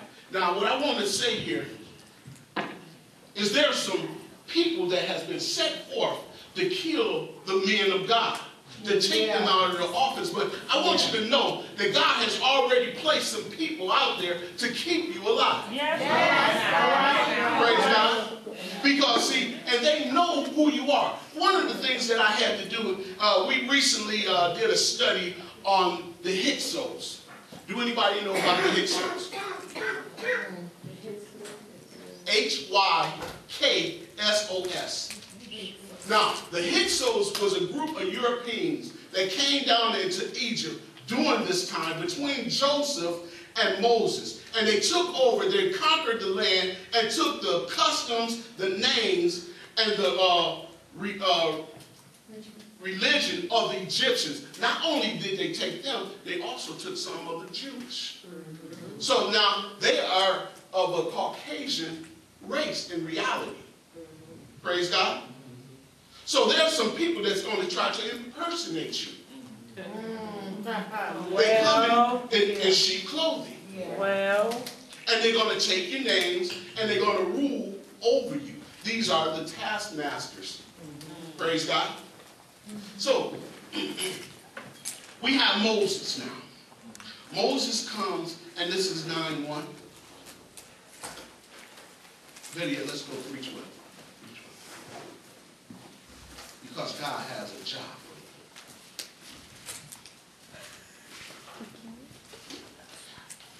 for you. 12 says, and he said, certainly I will be with thee, and with thee. And this shall be a token unto thee, that I have sent thee, say thee, I will send thee when thou hast brought forth a people out of Egypt, and they shall serve God upon this mountain. I looked up the word mountain. That was the next one that came out. Mountain meant a high place, a lifted place, an elevated place. Hill goes with it, and it means a place of worship. So God was in his place of worship, sitting on his throne. He told Moses to go and tell the Pharaoh to have my sons come unto me where they may serve me on this mountain. Now, how can you serve a person if you're not in his presence? Because once they got to the mountain, did they go in the mountain where God was? No, they stopped at the base of the mountain. Because, see, one of the things they recognized that their hearts was not right. They did not have the heart of God, nor did they have his vision. Because, see, when you're sitting high, you have a vision. You can see all far. I asked the men of God today, why are you sitting in the back? Good, Pastor Mike. And one said, I just sat back here. One said, I need to see. Now we see that Moses, the name Moses actually means drawn. So he was to draw out some people. He was drawn out the water because God had somebody there. Now the word tells us that Moses knew the ways of the Egyptians. Not the false Egyptians, but the true Egyptians. Not only did he know the ways of the Egyptians, he also knew the ways of the Jewish. How can you know the ways of the Jewish if you're with the Egyptians? Well, when he got drawn out of the water, there was somebody in the bushes watching what was going on. And he ran to the daughter of the Pharaoh, and he said, I know somebody that could take care of him. And who did she go get? Went and got his mother. Now, being in your mother's bosom, what do she do? As she sings to you and nurse you. She teaches and instructs. So she taught him who he was, what his purpose was, and what the true Egyptian was about, because she knew. Praise God. So as Moses grew up and he started wondering who he was, and you know, because to become a man, there's a point in time that you feel that it's more to what life has than what I see. And then we get confused because we don't know what it is. Because we have not heard from God. I went through that period. And then I got to do something. I didn't have a job.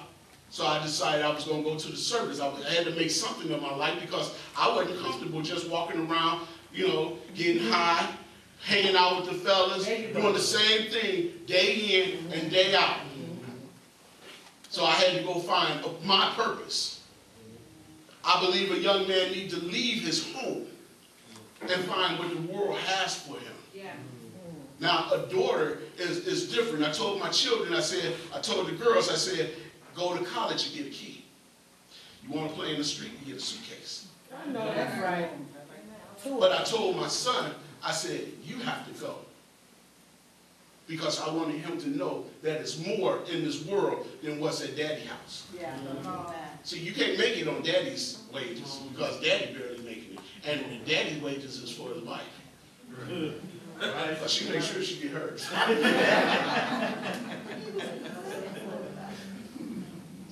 Praise God. So anyway, Moses go and get the people and they stop at the base of the mountain. So they never get to the point of being able to worship. Now, we see that Moses married a Midianite woman, yes? Well, I had to look up that word, what it meant. It meant strife. So he married into a family that kept strife going. How many of y'all got people that always want to keep confusion going? Yes. They always got something to say about somebody or something. Now, he was a Levite. His father was a Levite priest. But yet he married Jethro, which was a priest of the Midianites. Okay, so being that he married another priest, they wanted to bring, and remember, he was strife. So what was he doing? That ain't the way we do that. It ain't the way we minister here. You know, we do it this way. They didn't allow God to flow the way in which God wanted to flow.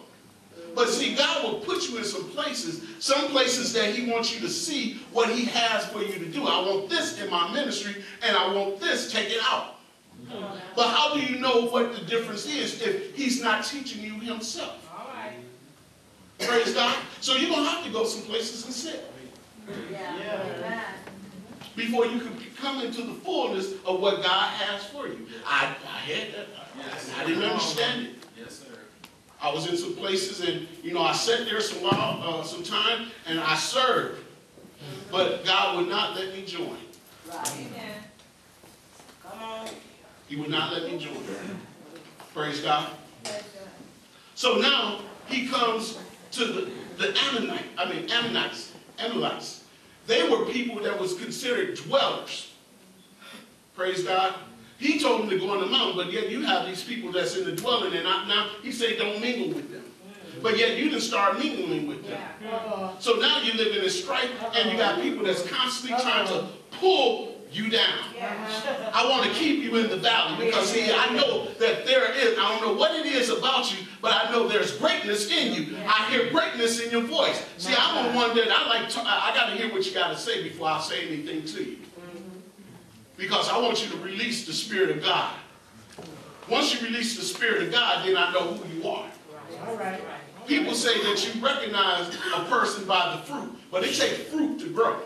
But the Spirit of God, once you release the Spirit of God, I know who you are. Amen. And I know what you're about. Because it wasn't you that spoke to me. It was God that told me on you. God told you on.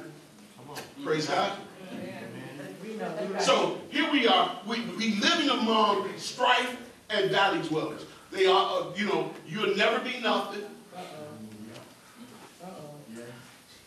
Your mama wasn't no good. Your daddy wasn't no good. You're just like your daddy, actually.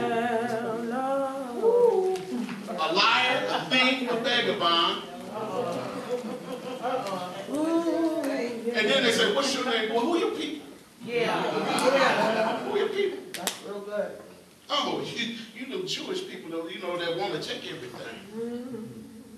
First of all, they weren't Jewish people. That was their religion. That was their faith. But yet what we want to call them Jewish people. We want to be prejudiced against their beliefs.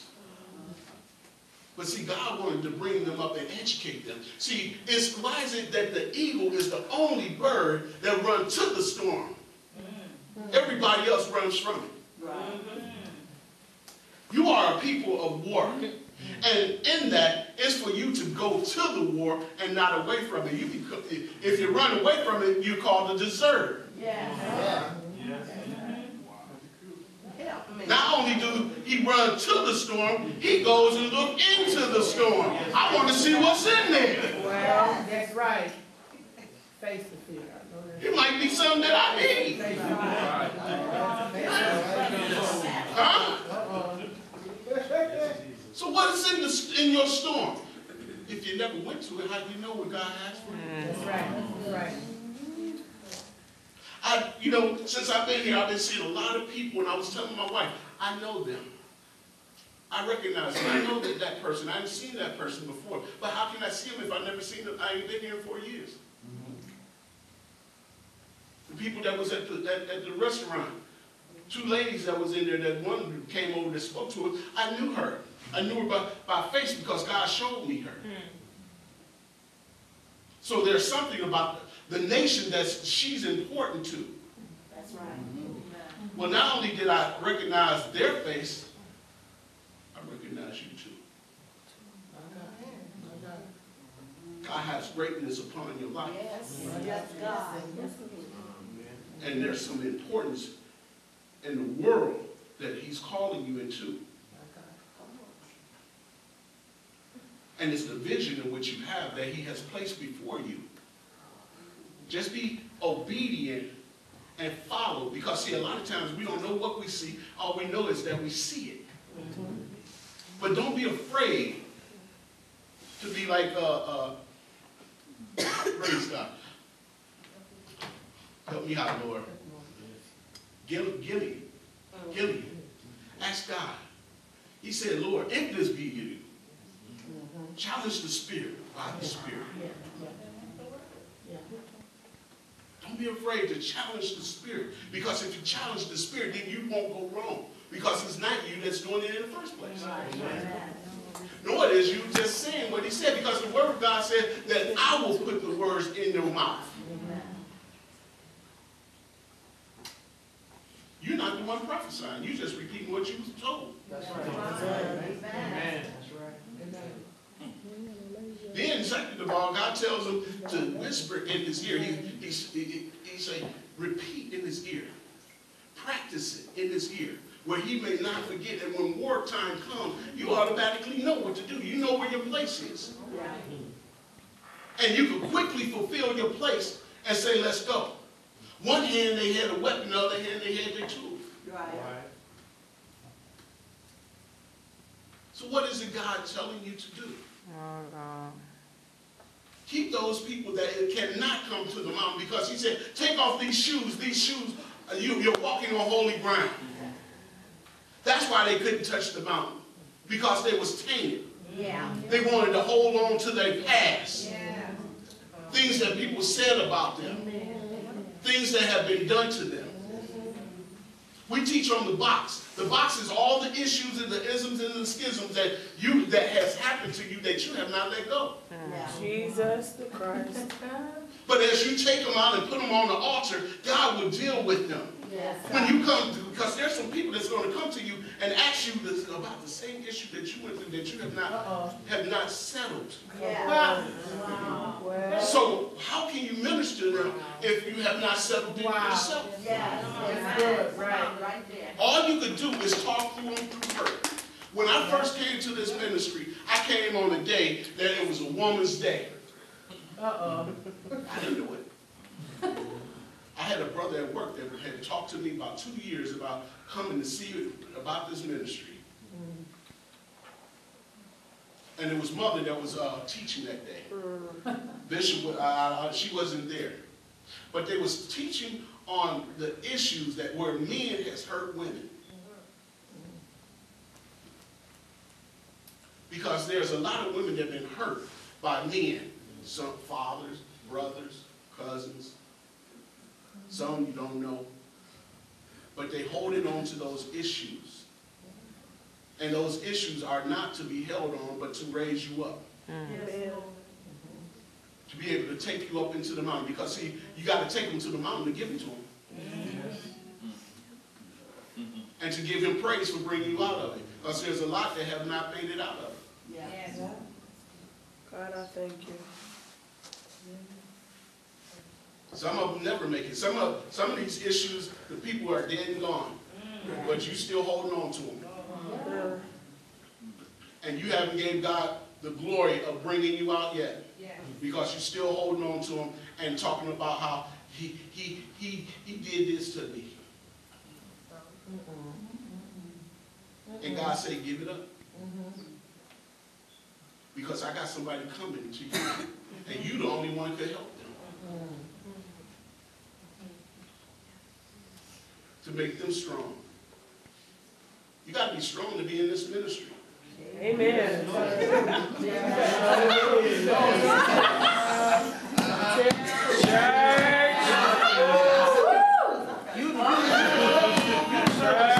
some of the places that you go, that you're going to be sent, only you could go. What you say? We told we was going to Sacramento. Okay, yeah, it's a big state, there's a lot to do there.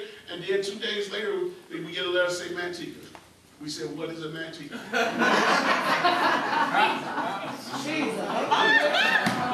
know that's right.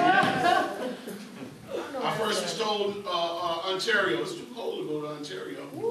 I didn't know they was talking about Ontario, California. I'm thinking Canada. It's too cold. Cleveland cold enough. That's right. Well, You better tell the truth. But once we got there, I believe within the first 4 days, we in a hotel, and my wife got held down by a spirit. Was literally trying to choke her out. And God raised her up and took her to the window and said, I want to show you what's in the region. Maybe a year later, she had 2 strokes. She had a stroke, and she was like an hour and a half from home. She drove from that, in the hospital. She was already at the hospital when she had it. In class. Left class, drove home, went to work 2 days, because she's hard-headed. I'm like, you need to go to the doctor. That 3rd day, I had to make her go. And they came in looking at her, diagnosed with a major stroke, and she's still walking around calling havoc. Wanting to have church in the hospital. And they coming in talking about remarkable. Doctor said, you know God, don't you? A year later, had another stroke. They took her in and did a major workup on her. And told her, that, once again, remarkable. Because there was no sign of neither stroke. Thank you, God.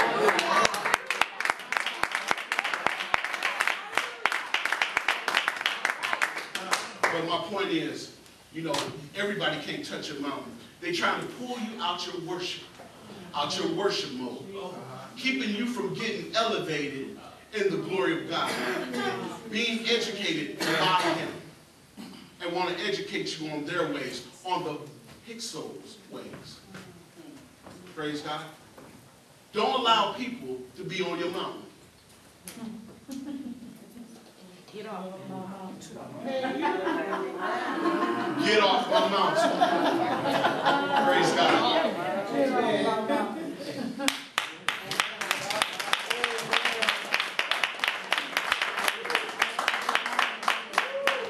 Praise God. Don't make me sing the song. Don't make me sing the song. Because I know the words. Amen. Come on, I want you to put your hands together for the next man of God.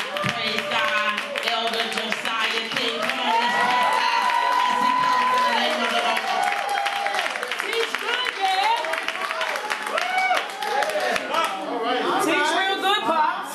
Come on, Dad. Right to the point.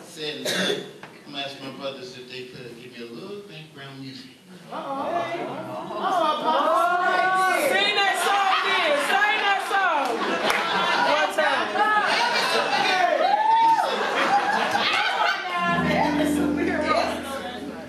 Sing the song, guys. Sing the song.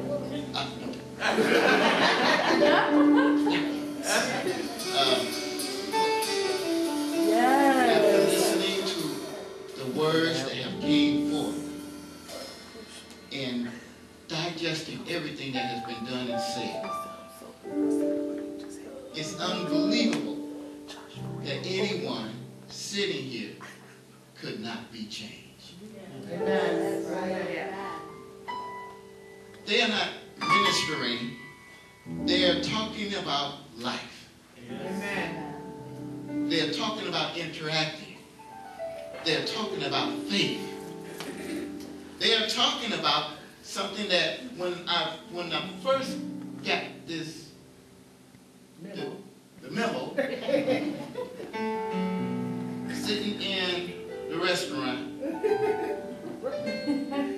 the thing that the Lord brought to my forehead, and I shared it with my son, who's in training, is that now comes, and the Lord has prepared the holy meals of substance. Yes. That this is the time that he's bringing them forth. Now, I didn't have no chapter, no verse. I'm sitting in a restaurant trying to eat my food.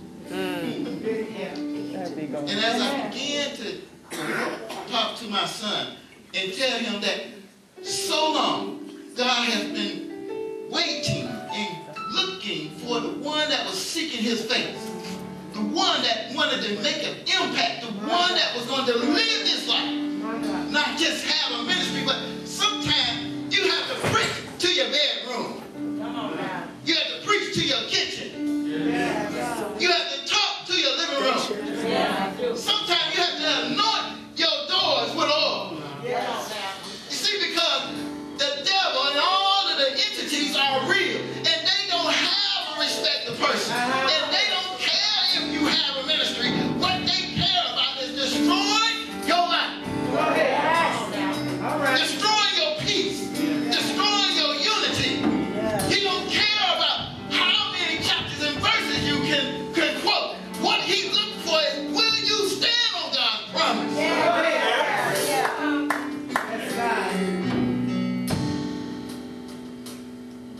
And then I said, Lord, why did you say holiness of substance? He said, because the substance is reality. The substance is. The substance has fact. It is based upon something that is real. It's because when you speak into the atmosphere, and we know, and I have been among greater works for a while, so I like that when they say speak into the atmosphere, charge the atmosphere. But now the Lord is looking for you not just to speak it into the atmosphere, but have it manifest right in the physical. And this comes, as I love my verse so well, faith is the substance of things hoped for, and the evidence of things not seen.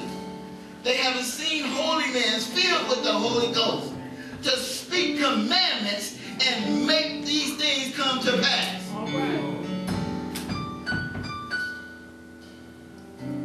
in our time. It was in the apostles' time, in this wonderful history book. But see, we had allowed arrogance to creep in. We allowed homosexuals to creep in. We allowed self-doubt to creep in. We allowed the women folks to go forth and say, have at it. Because we had so much idle time on our hands. And yet, when you see one preacher fall, and another preacher fall, and another preacher fall, because they have so much time on their hand, and you say, but they speak, and they minister, and they preach so well. And then the Lord said, but they didn't have the substance of me.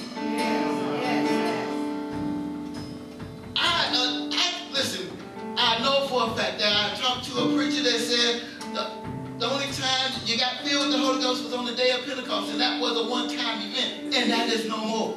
My God. Wow. Wow. Okay. So I became a seeker. Yeah. Why I become a seeker? Because I'm seeking his face. Yeah. He said, you seek my face with your whole heart. And so I said, I'm becoming a seeker. So I started setting aside the titles. I set aside the ministries. And I said, because what I've come to understand is that, Lord, when you fill me again, then that first time I didn't know. I didn't know what was happening. I had people around me that didn't know, couldn't explain what was happening. They couldn't tell that what I had opened myself up to was the glory of God. What I had, the sensation of the feelings and the knowing and my senses all became one. All that I knew and all that I could help to understand knew that something had happened to me.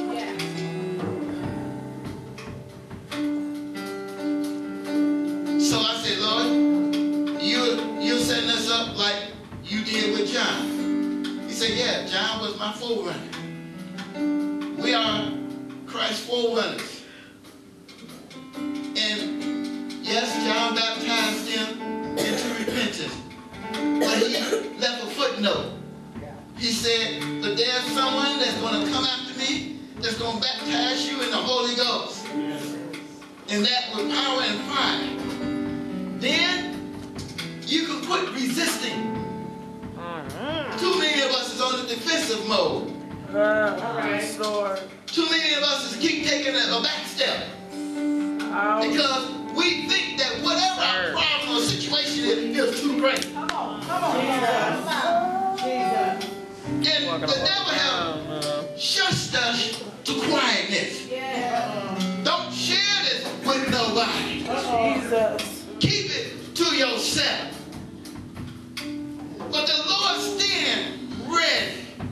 And he's looking for men that are willing to seek his face. And have no shame to say, listen, I need to get filled with the Holy Ghost again. And why? When I first said that, you know, they said, I sinned. They said, oh, you weak. You did something. Why are you saying you need to be filled with the Holy Ghost? It's only a one-time event. I said, well, don't you eat 3 times a day? Well, that's good. Do you put gas in your car? When the hands start getting towards eat? Why can't you get filled again? And I found out something, that when you get filled again, it makes your confidence level go up. It makes you stand boldly because these spirits out here are not playing. And then they think we're the joke. So you need to have the gift of the Holy Ghost. Men, we have always practiced control. We have control over our families. We have control over our immediate surroundings and environment. We on faith. We don't want to just close your eyes and say, take that blind walk. But because Christ is calling for us now and placed that desire in our heart now, that when you speak these words, I have no other sense. I'm without a shadow of a doubt, as the mustard seed faith, I believe with my whole heart that once when the words have been spoken, that it's going to be manifest in the physical. And yes, he is calling us. Yes, he wants us to stand up. Yes, he wants us to roar like lions. Yes, he wants us to let them know that this is no joke. Yes, he wants to charge us up, but then press the button so that they can see the light. Yeah. See. Now, it's a kind of a remarkable thing when you start talking to men, because we make excuses quick. We do. We tell you in a logical sense why it shouldn't work.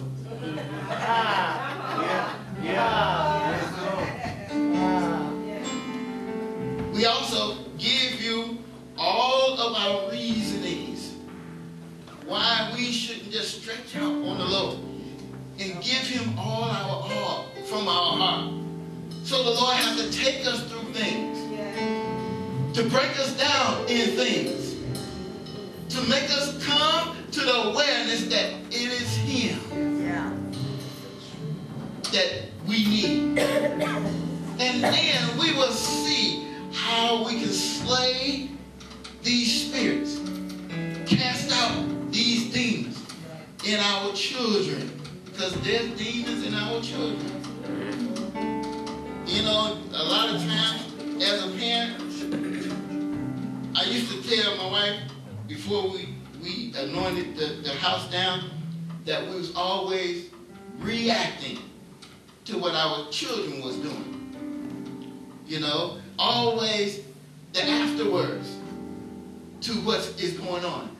Seeing the surface, but not looking into the soul. Speak the truth. And you know, I don't know why the Lord is having me going this way, but sometimes you got to look into your child's soul. There could be a small demon in there growing up, being word resistant.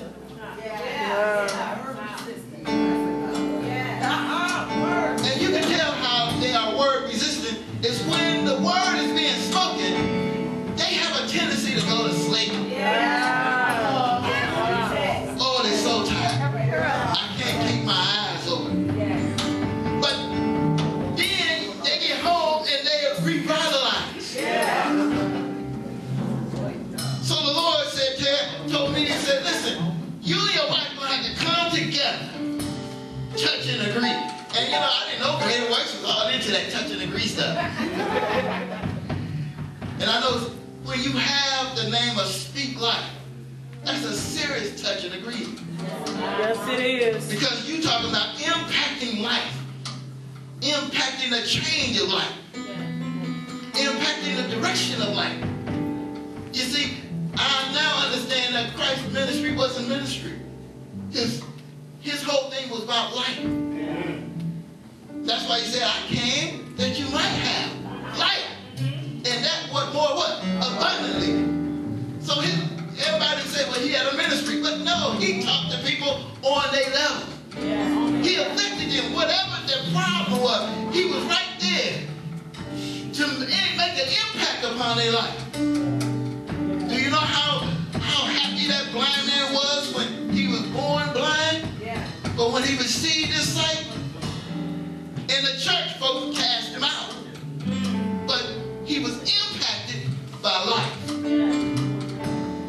And this is what the Lord is wanting us to do.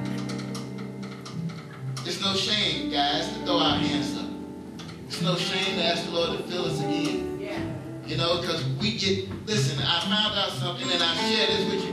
When you get filled with the Holy Ghost, immediately the devil attacks you. Immediately things start happening. Immediately chaos ensues when you get filled with the Holy Ghost, because he wants you He wants you to reject it. He wants you to say, oh no, that's not for me. Come on, sir. Let me put on my little suit and you know, and I'll have a form. Because he knows that if you hold on to the power of God, that you can stand boldly and command, hey, it's time to let go. It's time to release it. It's time to bring it forth. And this is the time, because we are on that timetable. Maybe nobody noticed, but we're on that timetable where all these events that is in this book is being fulfilled. But everything that he said that is going to come to pass is happening now. How can something 2,000, 3,000, and 4,000 years ago tell us what's going on right now? And we are still, he is still preparing a way for us to stand strong, because I read in Revelation where he said, who are these? And which did they come from? And he said, these are those that come up through great tribulation, who have washed their robes in the blood of the Lamb till it's whiter than snow. These are those. These are the ones that at the altar, when they were being slain, still saying, Lord, for me to live is you. For me to die is gain. They stood with boldness. We haven't got thrown into the lion's den. Not yet. We haven't stood in front of a firing squad. Not yet. We still wrestling with the little minor stuff that caused us to waver. And Pastor, I'm gonna do like in Congress. I'm gonna give my extra minutes to Pastor.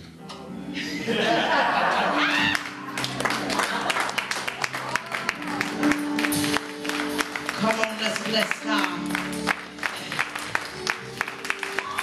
Well, we gonna come down to the last lady, praise God. The Speaker of the House. He done passed his minutes, praise God, to the Speaker of the House. Hallelujah. My other son, Frank started it off. Frank gonna close it out. So I want you to put your hands together, praise God, for my other son.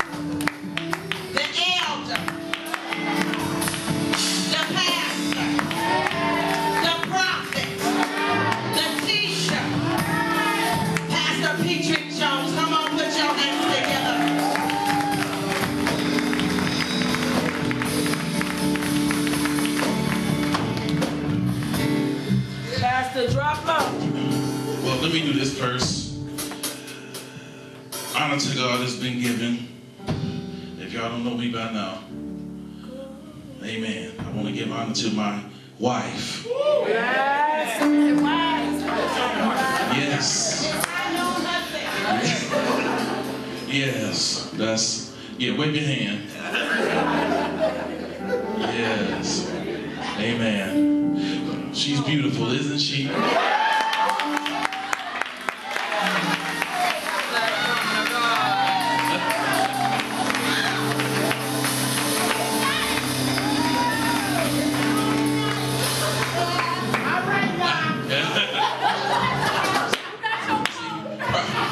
Apostle, you gave a good word this morning. You gave a good one.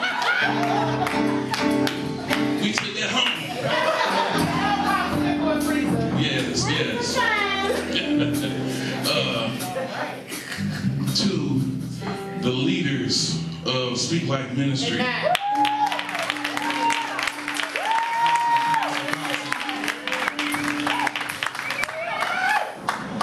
Yes, and to my apostle.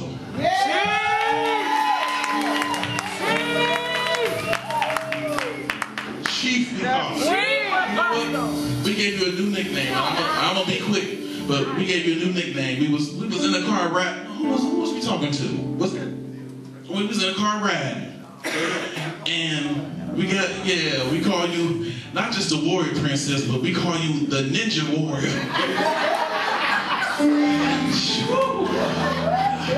She done went from warrior to ninja now. She's stealth. You don't know what's coming. And all of a sudden she boom went. Yes.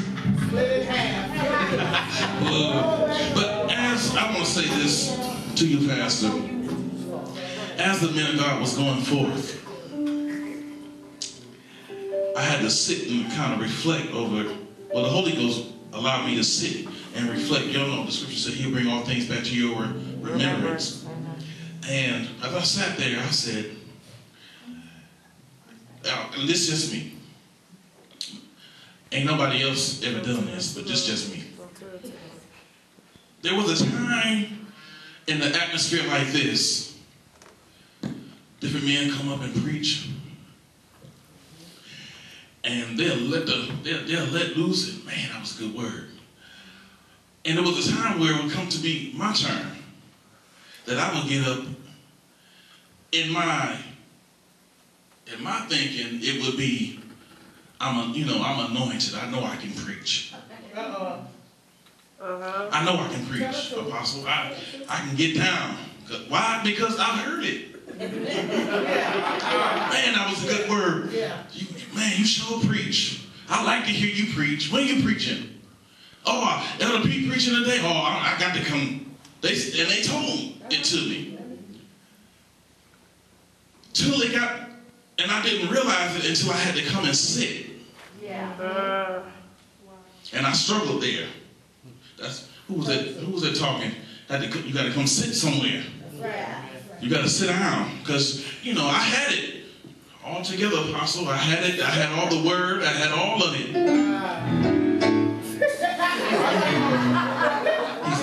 He told me I'm taking on.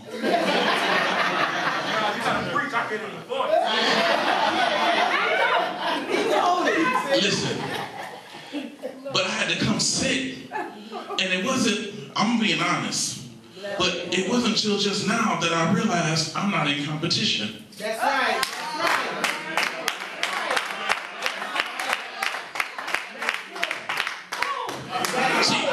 See, everybody gave the word of God how God gave it. And so all I can do is give it how God gave it to me. So I'm not in competition. It was a time where I would be there. Because I came up in I was offset over here for a moment, and somehow through my disobedience, that's how I was set here, and I kind of got reared back into what God brought me out of. Because see, well, I came up in that same church. Well, Daddy and uncles and folks brought me up, but years before that, God brought my father out. And so, took him a whole other way. I got the father there. I'm in his house. What I'm gonna say? No. So I had to go that way. And so, but then I came back into it to fulfill an assignment that was given by God. But then allowing the spirits that be to shut my mouth. My wife used to tell me all the time, she said she having all these dreams about attack, spiritual warfare that's going on where we were, and in the dream all the time I had my mouth closed. Because the spirit of Jezebel had shut my mouth. Oh, y'all, okay. And so they didn't want the prophet. Well, they wanted the prophet, but they only wanted the prophet who they wanted the prophet by. They fought tooth and nail to keep me from doing stuff because there was a difference from me. Now, I'm not bragging on myself, but I'm just stating the fact. There was a difference with me than it was with anybody else. Why? Because they came up straight. They never came out and then came back in. But I came out. God birthed me out of it. And then brought me back into it. So now I can see a little bit different, and I know where the help was to be. But because they didn't receive me, got shut. Yeah. So I'm just not going to say nothing at all. There's the answer for Prophetic Mountain. I got mine out the way. You wrote down. Huh? But I already said it's recorded. Yes, sir. So, but I just want to thank you. I know you did it because God told you to do it. Not putting me up, but making me sit.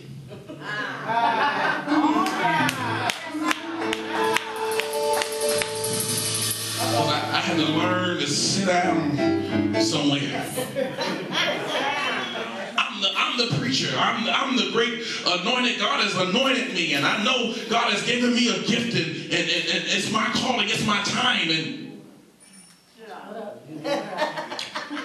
I asked her, I said, God is calling me to start a church, and she said, no. I came to her. I said, well, I just wanted to run this by you. Go ahead. Run it by About starting ministry. And this was when I first came. And you know what she told me? She said, well, what did God say? Yeah. I couldn't answer because I didn't ask God. So you know what I did? I said, nothing, because I ain't say nothing. She said, and she just looked at me, and I just turned around and walked off. But I just had to get that out the way. God is a good God. Yes, yes. Hallelujah. Amen. So now, we're going to go real quickly. I got you. Real quickly, if we can go to, where do I want to go first? Father, in the name of Jesus, we thank you. We're going to go to Genesis. Let's go there. Genesis chapter 3.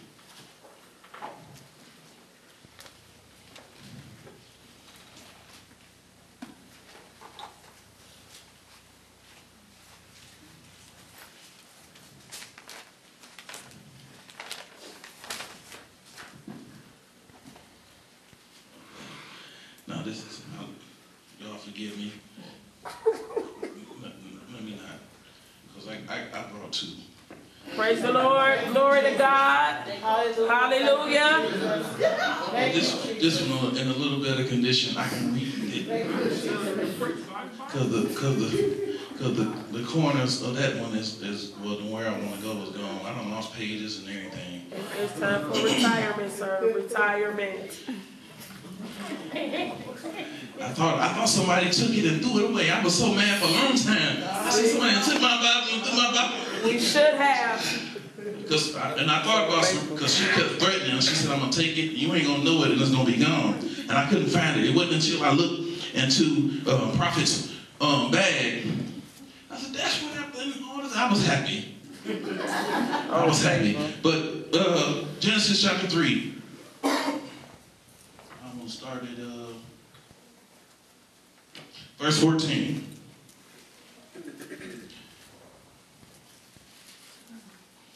And it reads, and it says, and the Lord God said unto the serpent, because thou hast done this, thou art cursed above all cattle, and above every beast of the field.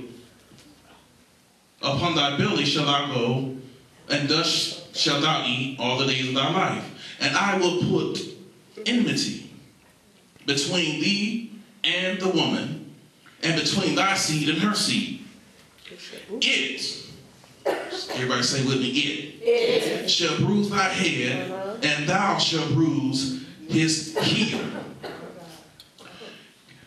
If you go all the way over with me to Romans, the 16th chapter.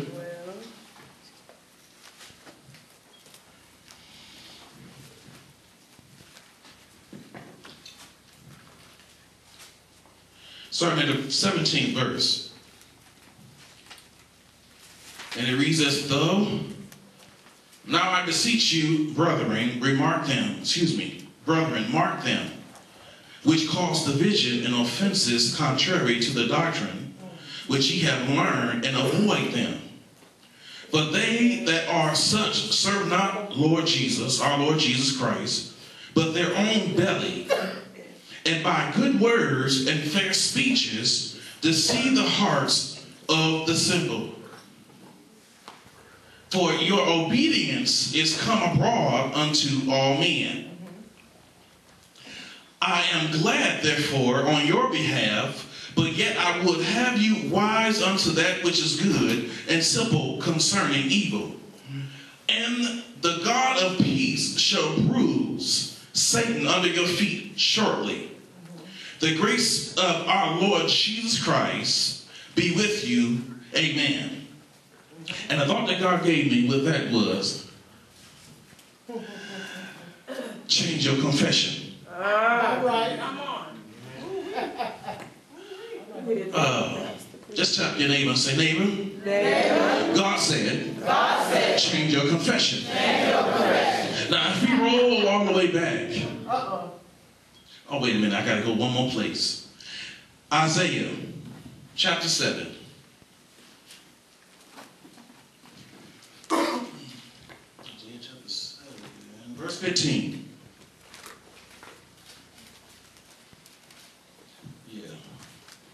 Let me start at verse 13. And it says, and he said, hear ye now, O house of David, is it a small thing for you to weary men, but will you weary my God also? Therefore the Lord himself shall give you a sign. Behold, a virgin shall conceive and bear a son, and shall call his name Emmanuel. Butter and honey shall he eat, that he may know to refuse the evil and choose the good. Yeah. Amen. Now change your confession.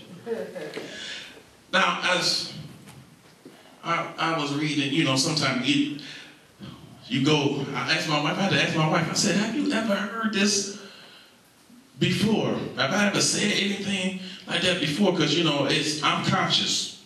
Yeah, don't we know? Like that. I know sometimes God does regurgitate, or he will resend a word if we don't get it. And so I was just asking, I said, I don't want to get it up and people be looking at me strange, like, you done said that before already, ain't nothing new. And then, because, okay, that means you ain't really pressed in. That's my thought. Yeah. So I had to just go on with it. I said, well, God, this is what you gave me, so let's just grow with it. And he took me over into Genesis. And now we read the story. You know the story about how God told them not to touch the tree. We know that, right? We all been in church and we understand that. Am I correct? Amen. Amen. We family. And so then we get to the point where he handed out judgments for the sin that had took place, for the disobedience. And so he done dealt with the man, because I'm about to roll everybody up into one ball. He done dealt with the man and he dealt with the woman. Yeah. Now he dealing with saying, okay, now since you done did this, this is your punishment. And so he said, it shall bruise your head. And you know what I'm saying, you're gonna hurt his heel. It, talking about Christ, talking about the body of Christ as together. So that means male and female. All right. There is no sexual orientation in the spirit. Go ahead. There's only sons. Yes, God. That's right.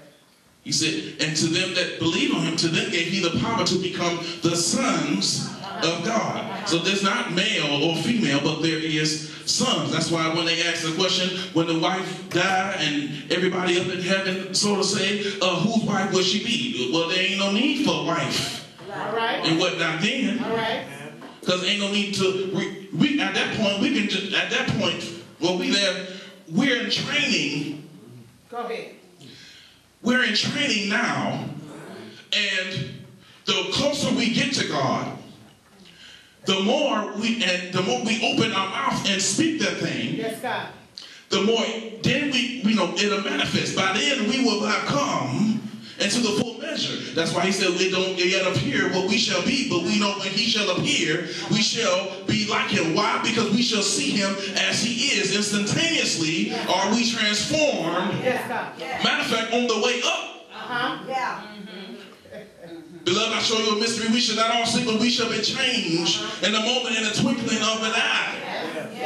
going to be changed. We're going to see him. We're going to receive him as he is, but we're in training now. Go ahead. Go ahead.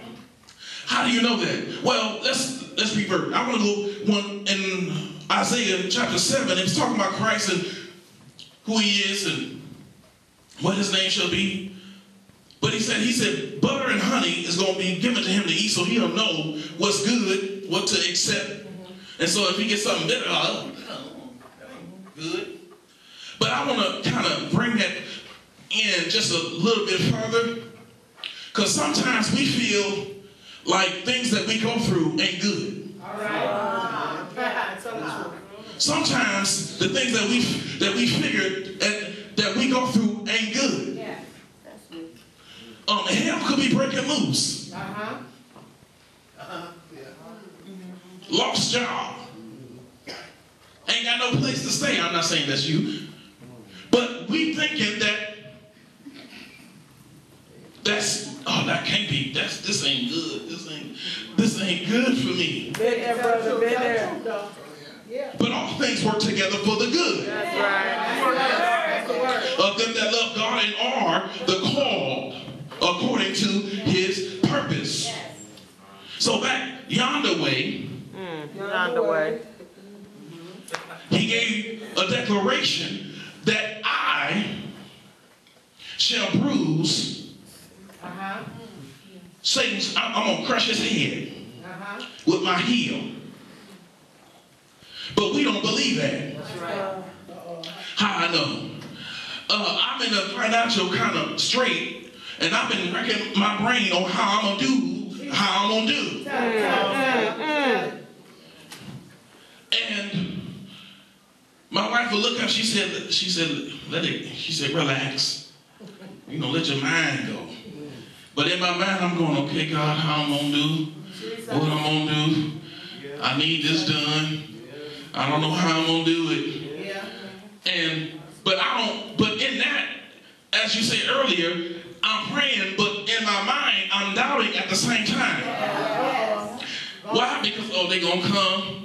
They're going to shut this off. They're going to shut that off. And we ain't going to have this and we ain't going to have that. God, you got to do something. But in that, I'm praying to God, but not praying in faith.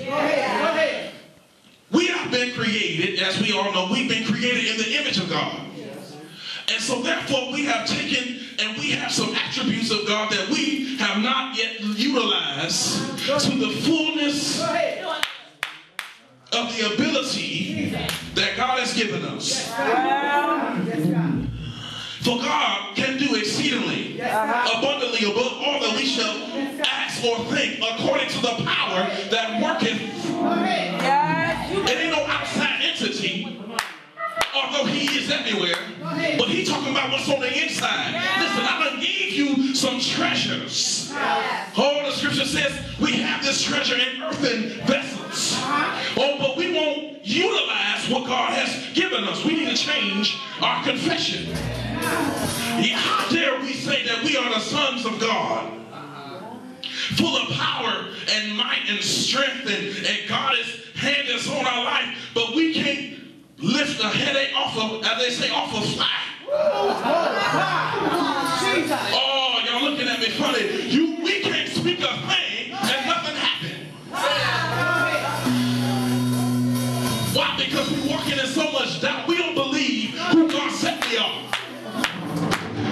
I tell you, Apostle, in Prophetic Mountain, a month earlier, was it earlier this month? Last month. It was a month and skipped a month. Apostle Pearl had the prophets in the house. And she began to speak out to the prophets. And I declare she spoke out because it was a time, it was God speaking and saying, it's enough. It's enough. You done had your mouth closed long enough. Now, I didn't hear God. Any prophet who's a prophet have already heard God saying, you ain't saying nothing. Matter of fact, before she called a prophetic mountain, she said, if you're a true prophet, God would already been dealing with you anyway. And so I'm saying, yes, because he's been speaking to me, come up in the prophetic office, in the prophetic gift. You need to come up because you ain't there yet. Well, you know how we don't really want to, because it's going to cost the prophet, it's going to cost us something to walk in that office. It's going to cost, no, listen, I'm talking about everybody walking away. When you get to stand by yourself, it's going to cost you something. Folks really ain't going to like you. Folks really ain't going to want to talk to you. Folks really ain't going to want to hang out with you because you're a prophet and the hand of God is really on your life and you're really consecrating yourself and getting into the place where God wants you to, so God start cutting stuff off. No, but we don't really want that. I got to be the center of attention. I got to have somebody wooing me. I got to have somebody stroking me and telling me that it's going to be all right, baby. But God is saying we need to grow up.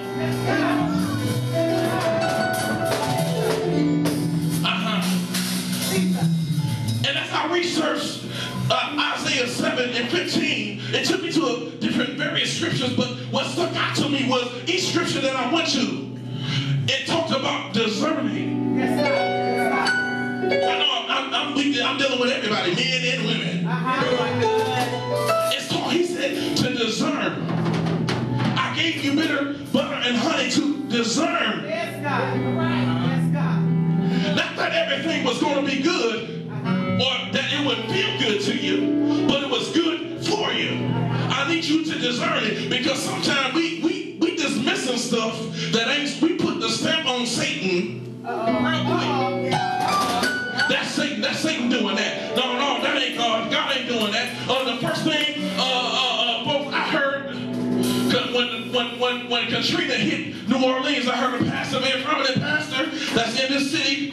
I heard him on the radio, and he said, "Don't y'all be called to talk about what's the prophetic? Is this something prophetic about Katrina hitting New Orleans? Ain't nothing prophetic. It was just a hurricane hitting the city." that's the lie. Which caused me then to shut down to anything he said. I can't listen to you. Why? Because you're not discerning. Anybody who's a prophet or anybody who have a prayer life, listen, you ain't going to be a prophet for God to speak to you and to show you things. Listen, the old mothers used to sit off in the corner and see a whole lot. Why? Because they had a prayer life. And they would call you, baby, don't do that. Listen, I had this testimony. I said, I think I came up in the last little bit of the old church. I think I just caught the tail end of it. When mothers used to sit off behind the pastors. Yes. And they would sit there and the whole service they'd be praying. Yes, and they will. I used to sit there and call you over and they'll sit you down. Baby, let me talk to you. Oh, we don't got that in the church now. We can't tell nobody nothing now because we know it all. Now here it is, your pastor done been preaching something 30, something. Listen, we're not preaching. Let me say, been saved. Or at least, now this going through whatever changes, whether they went back a little bit and then got brought on back, but that whole way, made that whole process up until now, man, it took them about 20-something, 30-something years. Now here it is, you 5 years into it, got just a little something. A little something. You done heard 3 prophecies about your destiny.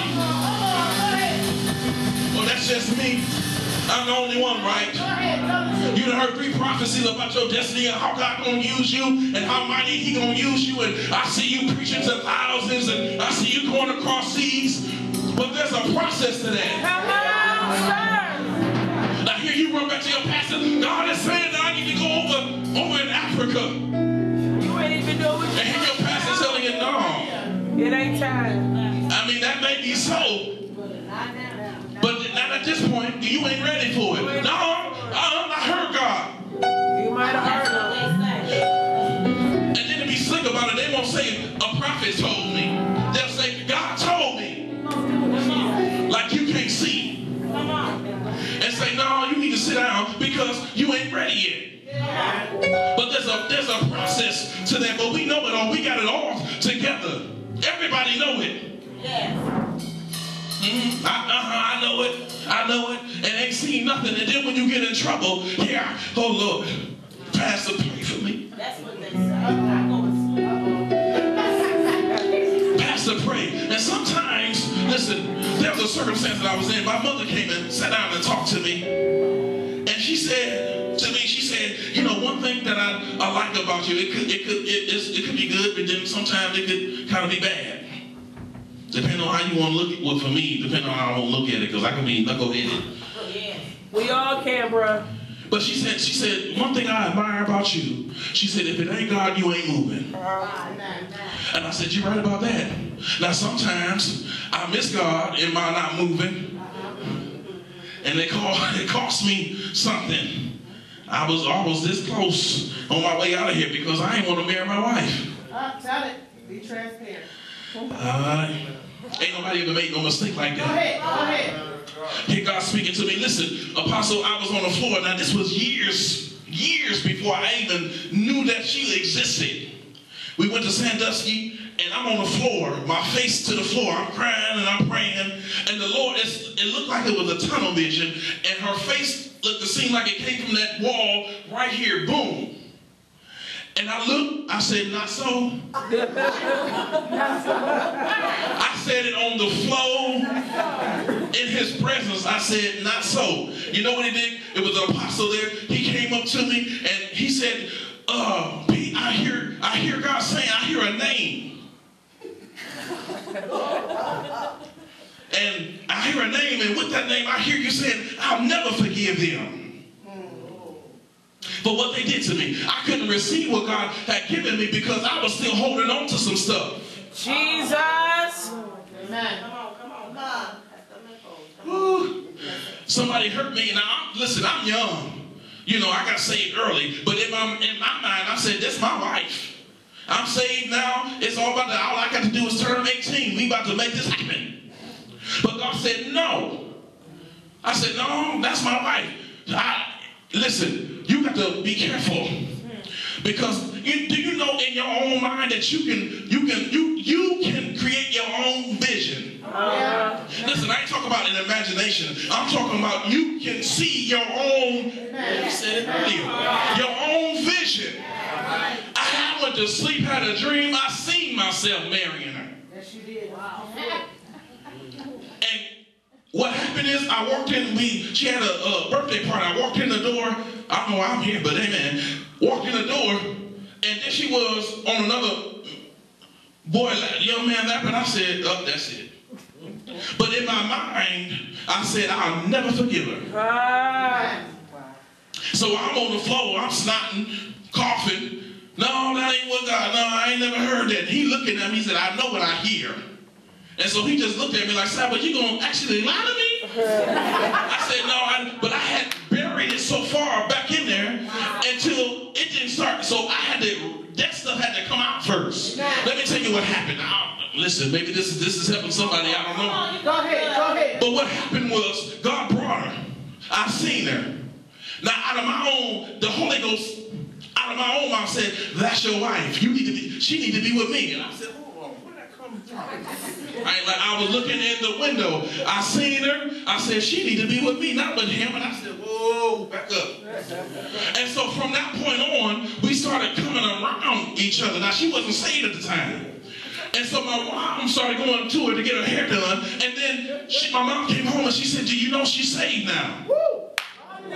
I said, well, that's good. I said, I need to see her. I said, because in my mind, because it was so much negativity put out on me as a young man and in the neighborhood, because I also sold drugs, but in the neighborhood, men had went to the church down the street, confessed salvation, gave their life to God. 2 weeks later, they was back on the street corner selling dope. So when I went and gave my life to God and I came back saying I'm saved, you'll be back in 2 weeks. So I had to fight through that. I was scared. I'm like, God, I don't want to go back. I'm tired of that life. I was killing myself. I was so sick. I used to smoke weed so much till I was telling a young man the other day, I said, I started seeing black blotches forming on my body. It was like I was seeing, God was allowing me to see my flesh decay before my very eyes. so in my mind, I said, I got to encourage her to keep going because we don't, ain't nobody, they need to go. You need to come on. You young, you need to come on. And next thing I know,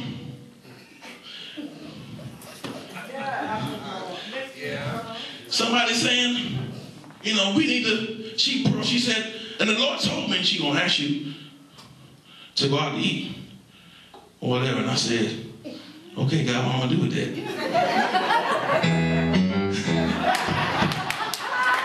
I said, I don't know how to handle that. What am I going to do? And he ain't say a word. He told me that and didn't say nothing else.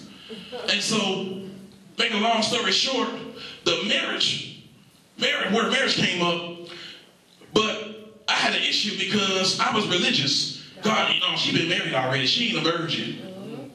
Tell it. You got to help me. She ain't a virgin. And so I said, what you talking about? And so God stripped every excuse away from me. Yeah. To the point to where I was sick. I think I weighed 165 pounds then. And when we got married, I had to be maybe 135 pounds, something like that. I was this big. I don't think I was that small. Put it this way, I was wearing a size 29 in the waist. Yeah, I was thin. But all that came from disobedience to what God was calling me to do. So, but there was a whole process. But you had to get to a place where you could discern. Yes, God.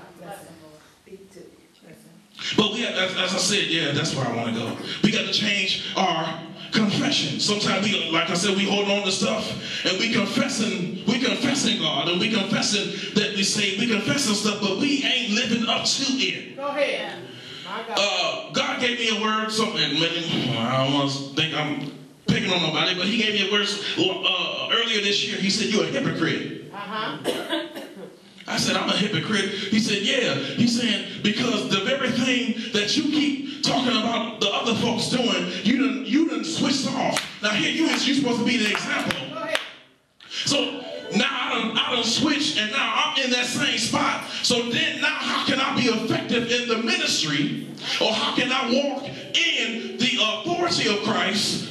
And I'm in the same position, so now I got to change my whole confession. Confession just ain't words out of your mouth, but it's your actions. It's your conversation. Conversation is your lifestyle. What are you doing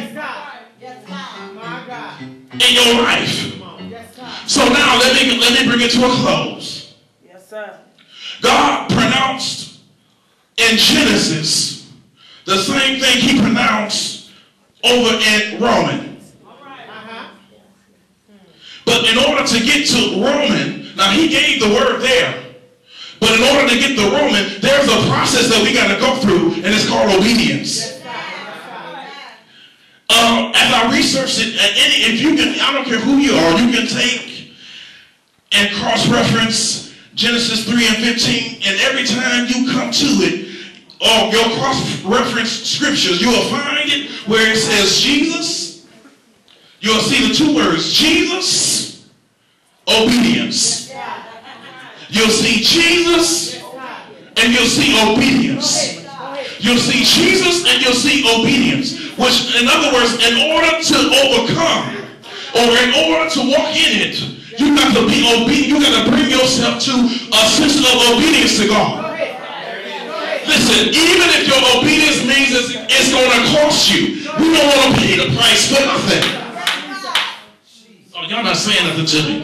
Hallelujah. We don't want to pay the price for the anointing. We want the anointing. Yeah, God, I want us to be able to speak, as the man of God said, I want to be able to speak and it manifests, but we don't want to go through the process of it doing to get to that place of us speaking and manifesting.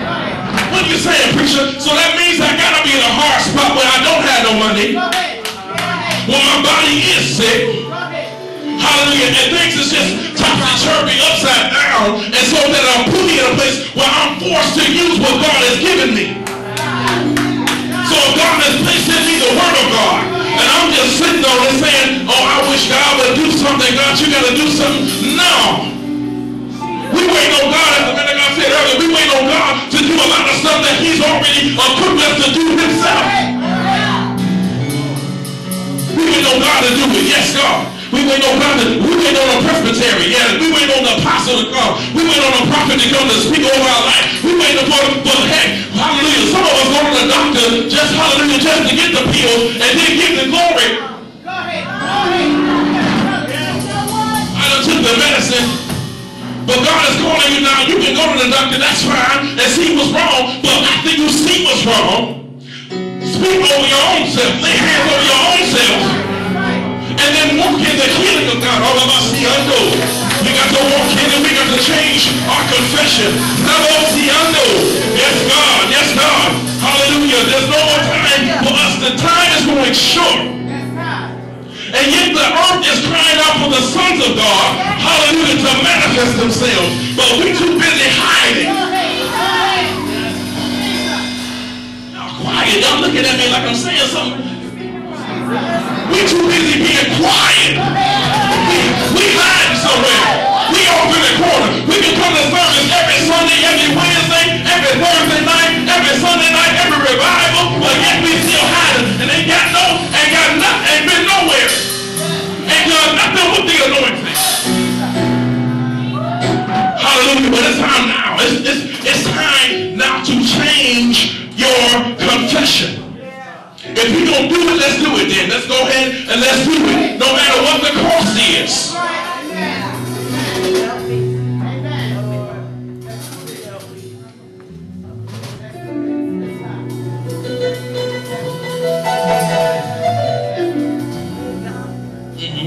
No matter what the cost is. Now, I want to end it here with this. Oh, man.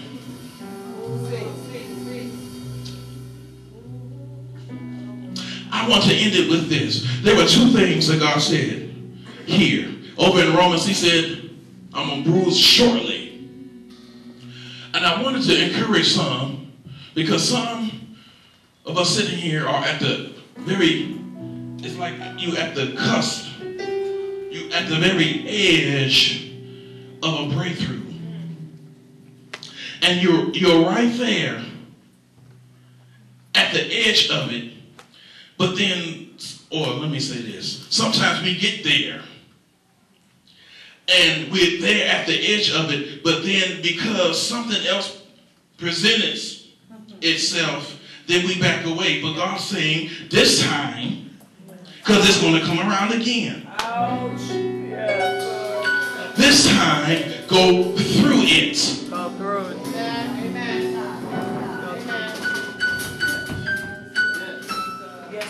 Okay, I guess that's just for me in the house. Y'all quiet. No, sir. But go through it. Y'all know how y'all are. I don't live in the house with you. I don't be in your mind. But you know how you are. It got too hot and you said, no. But it's coming back around again. But this time God is saying, go through it. Yes, Lord. God, give us strength. Yes, Jesus, help me. This whole day, it started off with declaring over your own life. And it just went on and exploded. Yes, it did. And I want to say this is the overflow. Yeah. It just went on and just exploded. But this, yes, I want to do this. Because this is what now God showed me this today. We were here. We on level ground. I'm right here. And each time, I don't know if nobody else saw this, or noticed this in service, but it just seemed like at different moments we went to another place. Yes. So we went here, and then we went here. But we didn't stop here. Like if I stood up on the chair, we went up here. And we went up just a little bit higher. So now we're in a whole different place now. Yes.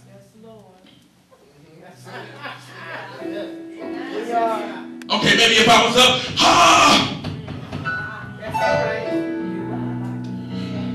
you're in a different place.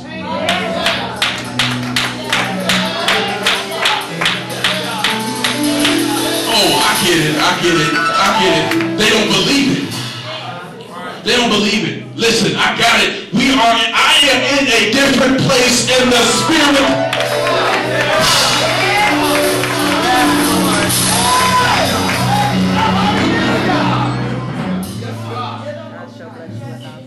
I'm telling you, because oh my Lord Jesus. I'm understanding now what God is doing. Apostle said it, I think a couple of weeks ago, about the alignment with the apostles and the prophets walking together. I feel, Apostle, and it's not, when I say I feel, it's not so much as a feeling naturally, but I can discern that I'm moving to another place.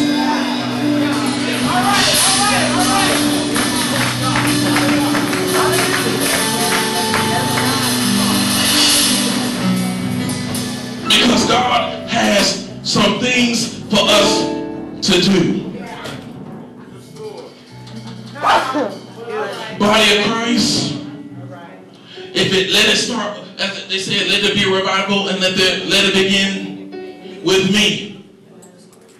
For years we've been walking around carrying the title or the stamp as Christians. For years we've been walking around carrying the title as the body of Christ, but not showing no fruit or no evidence of it.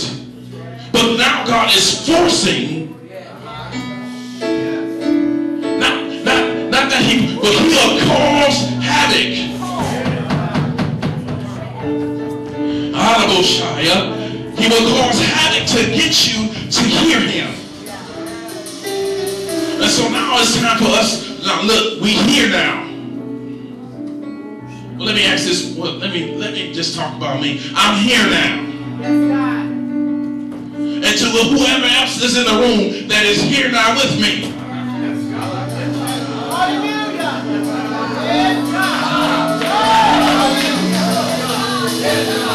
Do not allow your adversary to come and bring you back here.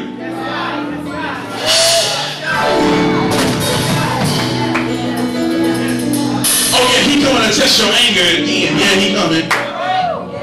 He coming to see if you really are in that place that you're declaring. Now, so I said me. Now everybody else raised their hand. I said me, but he coming after that.